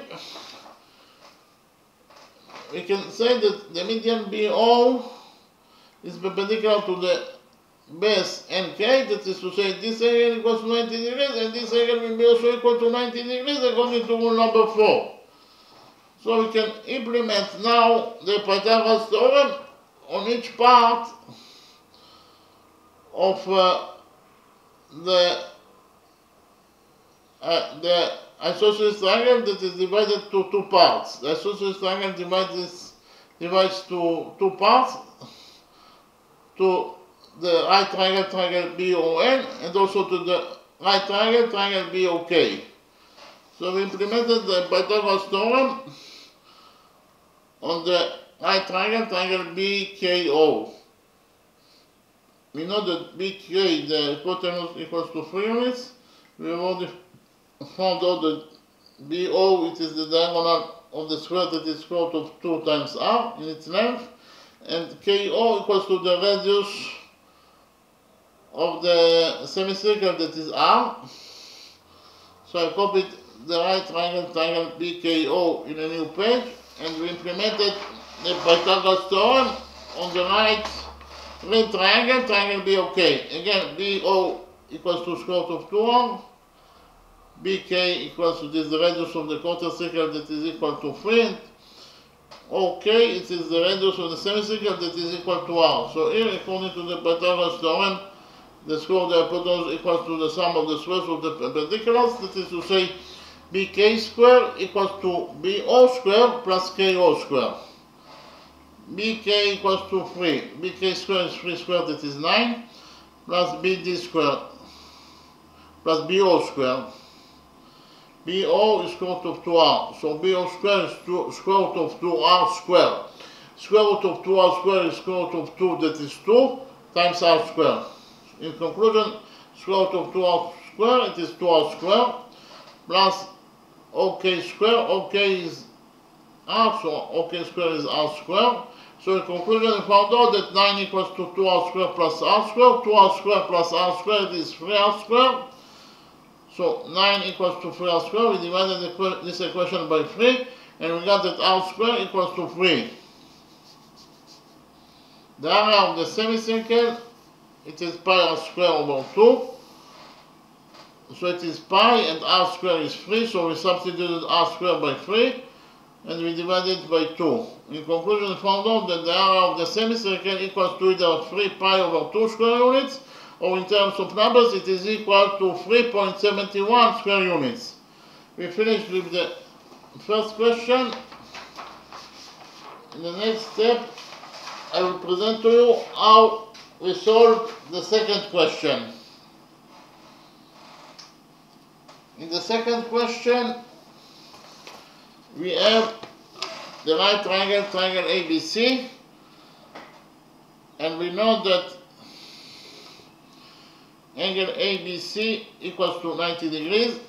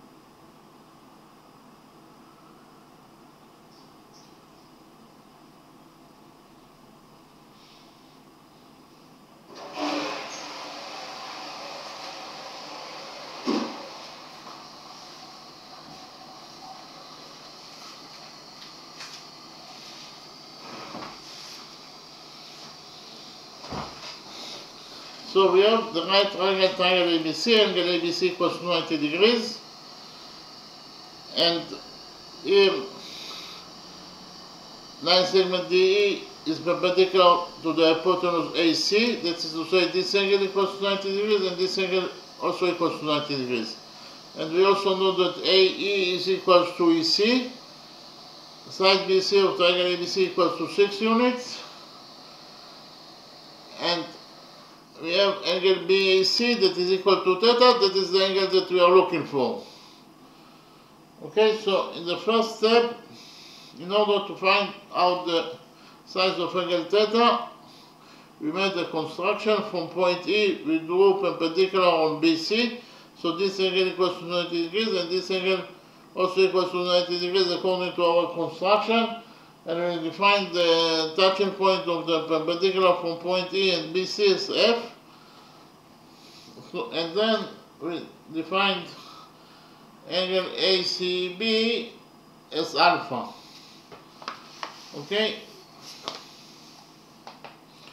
But because of the fact that in the right triangle ABC, this angle equals to 90 degrees and this angle equals to theta, this angle must be equal to 90 degrees minus theta in order to complete the sum of the angles in the right triangle ABC to 180 degrees. In conclusion, because of the fact that according to our definition this angle equals to alpha, and we already found out that this angle also equals to 90 degrees minus alpha, we can conclude that alpha equals to 90 degrees minus theta. We added theta to this equation and we subtracted 90 degrees, and we found out that theta equals to 90 degrees minus alpha. Then we found out the size of this angle, angle DEF. But before that, we have in triangle, the right triangle FEC, this angle equals to alpha, this angle equals to 90 degrees, so this angle must be equal to 90 degrees minus alpha in order to complete the sum of the angles in the right triangle FEC, 280 degrees. So this angle equals to 90 degrees minus alpha, but 90 degrees minus alpha equals to theta. So you can write down that here 90 degrees minus alpha equals to theta. Then we found out the size of angle DEF, the size of this angle. The size of this angle DEF must be equal to the size of the big angle, angle DEC, minus the size of this angle, that is angle DFEC. Again, DEC, the big angle, minus FEC, will be equal to this angle, that is angle DEF. I will repeat again. The size of angle DEF equals to the size of the big angle, angle DEC, minus the size of angle FEC.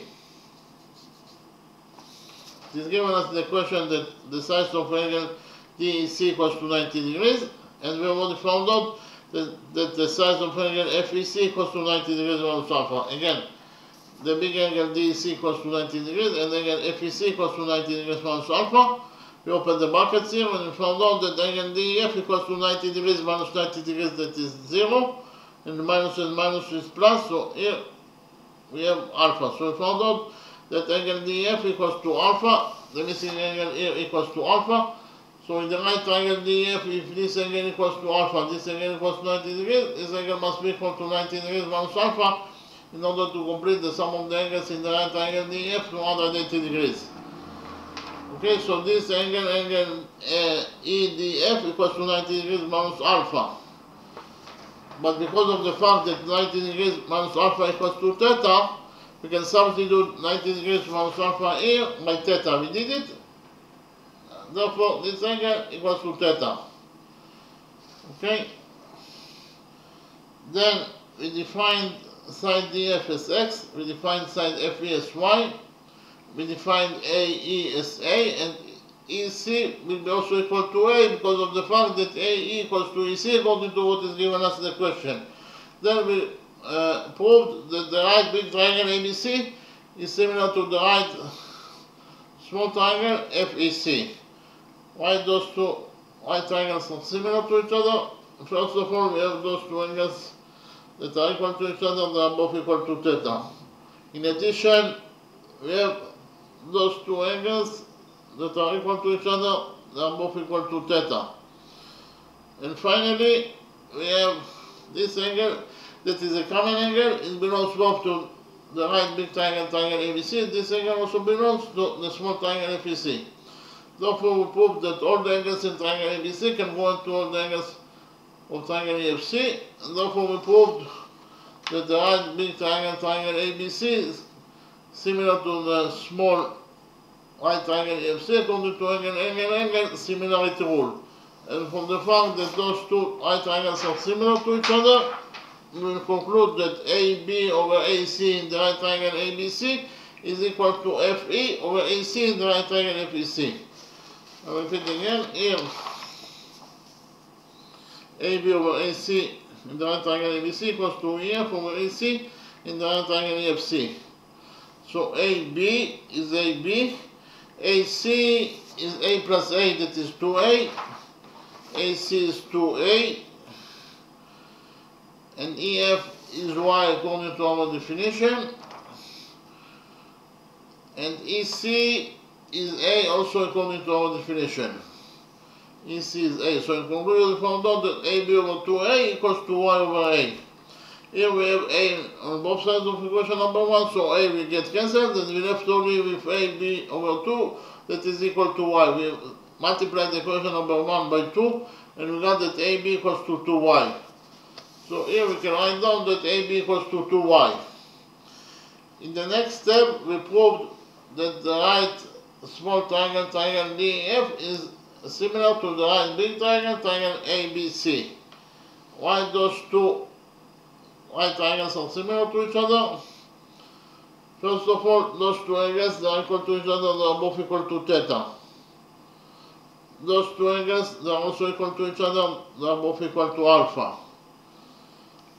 And those two angles, they are also equal to each other, they are both equal to 90 degrees. So all the angles of triangle ABC can go to all the angles of triangle DEF. Therefore, triangle ABC is similar to triangle EDF according to angle similarity rule.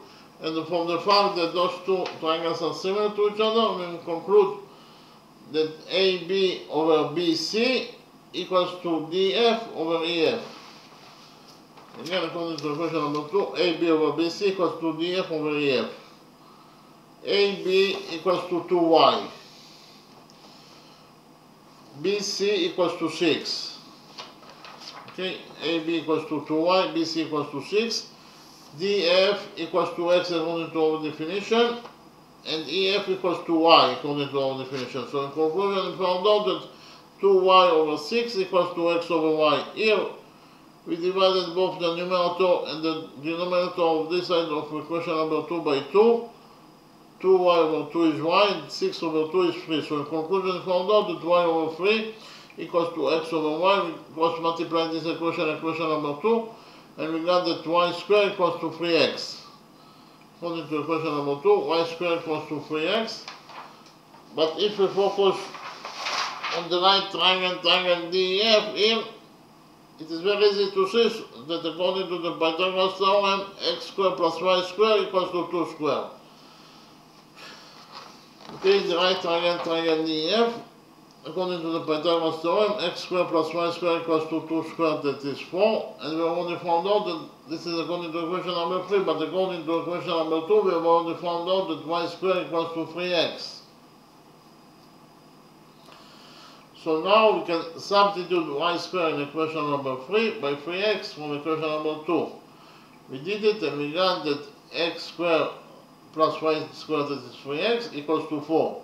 Then we subtracted 4 from this equation number 3, and we got that x squared plus 3x minus 4 equals to 0. So this is a quadratic equation, and the general formula for a quadratic equation is ax squared plus bx plus c equals to 0. A, B, and C are the coefficients of the quadratic equation, and x is the variable that we are looking for. And we find out the value of x according to the formula. X equals to minus b plus minus square root of b squared minus 4 times AC over 2a. In our specific quadratic equation, the coefficient a equals to 1, the coefficient b equals to 2, and the coefficient c equals to minus 4. So we put the data inside the formula for x, and we found out the value of the values of x. X equals to minus b. B is 3, so minus b is minus 3, plus minus square root of b squared. B is 3, so b squared is 3 squared, that is 9. Minus 4 times a is 1, times c, that is minus 4. Over 2a, a is 1, so 2 times 1 is 2. So x equals to minus 3, plus minus. Inside the root we have minus 4 times minus 4 is plus 16, and 16 plus 9 is 25. So inside the root we have 25. So in conclusion, we found out that x equals to minus 3 plus minus square root of 25 is 5. So here x equals to minus 3 plus minus 5 over 2. So here we have two solutions that are possible for x. The first solution for x is x1 equals to minus 3 minus 5 over 2. Minus 3 minus 5 is minus 8, and minus 8 over 2 is 4. So minus 8 over 2 is minus 4. So we found out that x1 equals to minus 4, but because of the fact that x is a length, it is the length of side DF of the right triangle DEF, therefore x must be a positive number. So here x can never be equal to minus 4, it must be a positive number, so we cancel this solution and we left only with the second solution, that x equals to minus 3 plus 5 over 2. Minus 3 plus 5 is 2, and 2 over 2 is 1. So we found out that x2 equals to 1. So here x equals to 1. So I copied the right triangle DFE, and we found out that the cosine theta of this right triangle DEF. Here, this is the right triangle DEF. We just right now found out that x equals to 1. It is given us in the question that the hypotenuse D equals to 2, and this angle equals to theta. So here, in the right triangle DEF, we know that cosine theta equals to DF over ED. cosine theta equals to df over AD, df equals to 1, d equals to 2, so in conclusion we found out that cosine theta equals to 1 over 2, and if cosine theta equals to 1 over 2, it means that theta itself equals to 60 degrees. Here theta itself equals to 60 degrees. We finished with the first method. In the next step, I will present to you how we found out the size of angle theta according to the second method. In the second method, here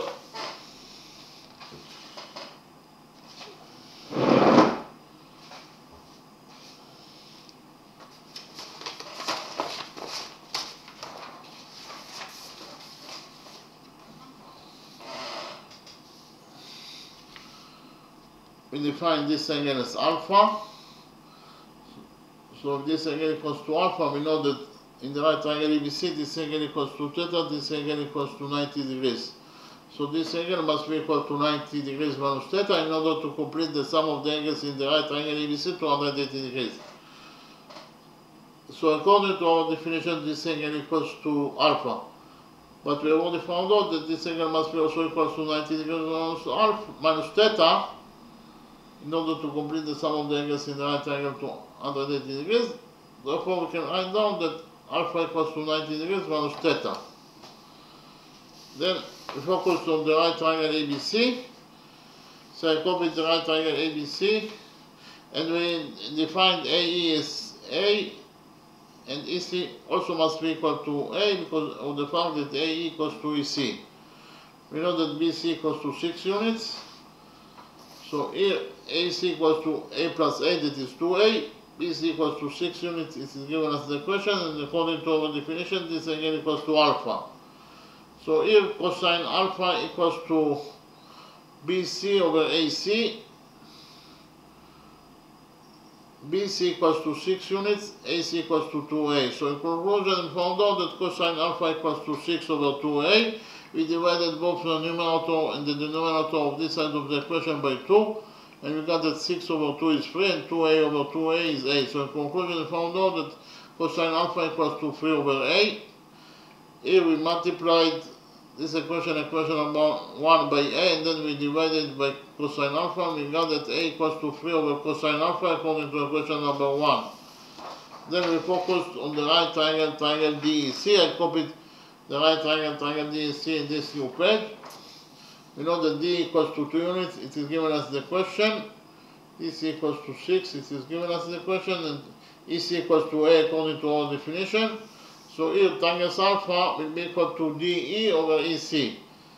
DE equals to 2 and DC equals to A. So in conclusion, we found out that tangent alpha equals to 2 over A. But according to equation number 1, A equals to 3 over cosine alpha, so we can substitute A in equation number 2 by 3 over cosine alpha. We did it, and we got the tangent alpha equals to 2 over A, and A is 3 over cosine alpha according to equation number 2. So in conclusion, we found out that tangent alpha equals to 2 cosine alpha over 3.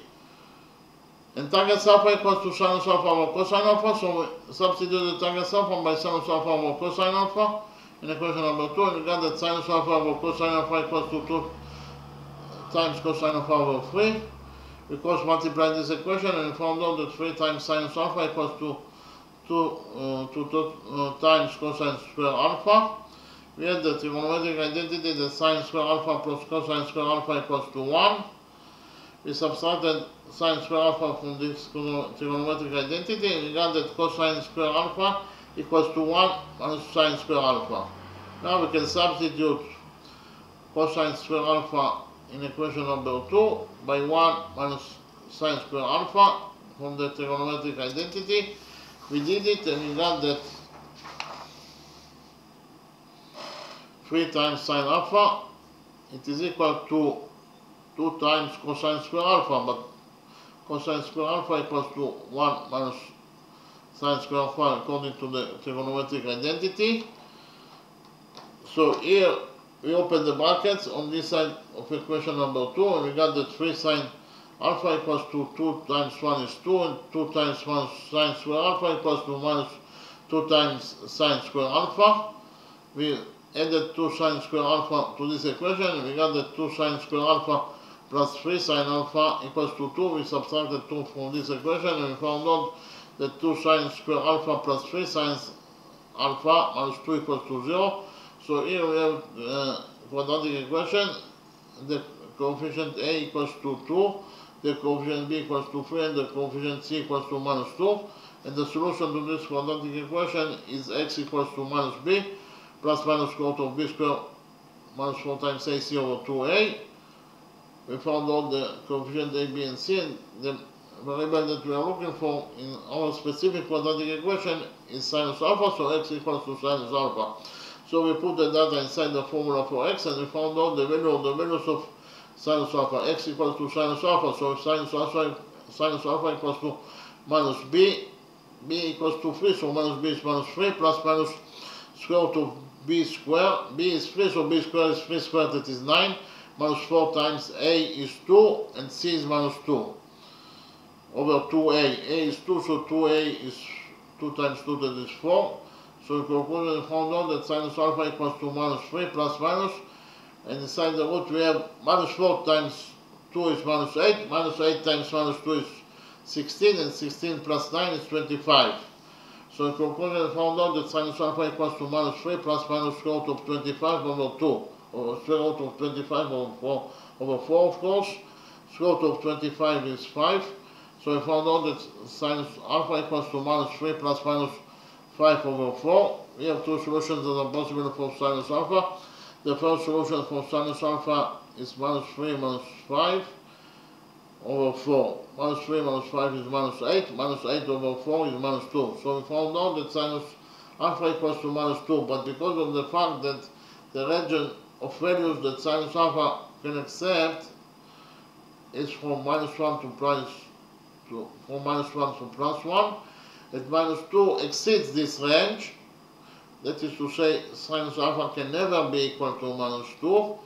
Therefore, this solution is incorrect solution, so we left only with the second solution, that sinus alpha equals to minus 3 plus 5 over 2. Minus 3 plus 5 is 2, and 2 over 4 is 1 over 2. So if sinus alpha equals to 1 over 2, it means that alpha itself equals to 30 degrees. And we already found out that alpha equals to 90 degrees minus theta. So here we can write down that alpha equals to 90 degrees minus theta. And we can substitute alpha by 30 degrees because alpha equals to 30 degrees. So we got that 30 degrees equals to 90 degrees minus theta. We added theta to this equation and we subtracted 90 degrees. And we got that theta equals to 90 degrees minus 30 degrees. 90 degrees minus 30 degrees, it is 60 degrees. So we found out that the side of the angle theta, according to the second method, it is also equal to 60 degrees. Okay? Thank you very much.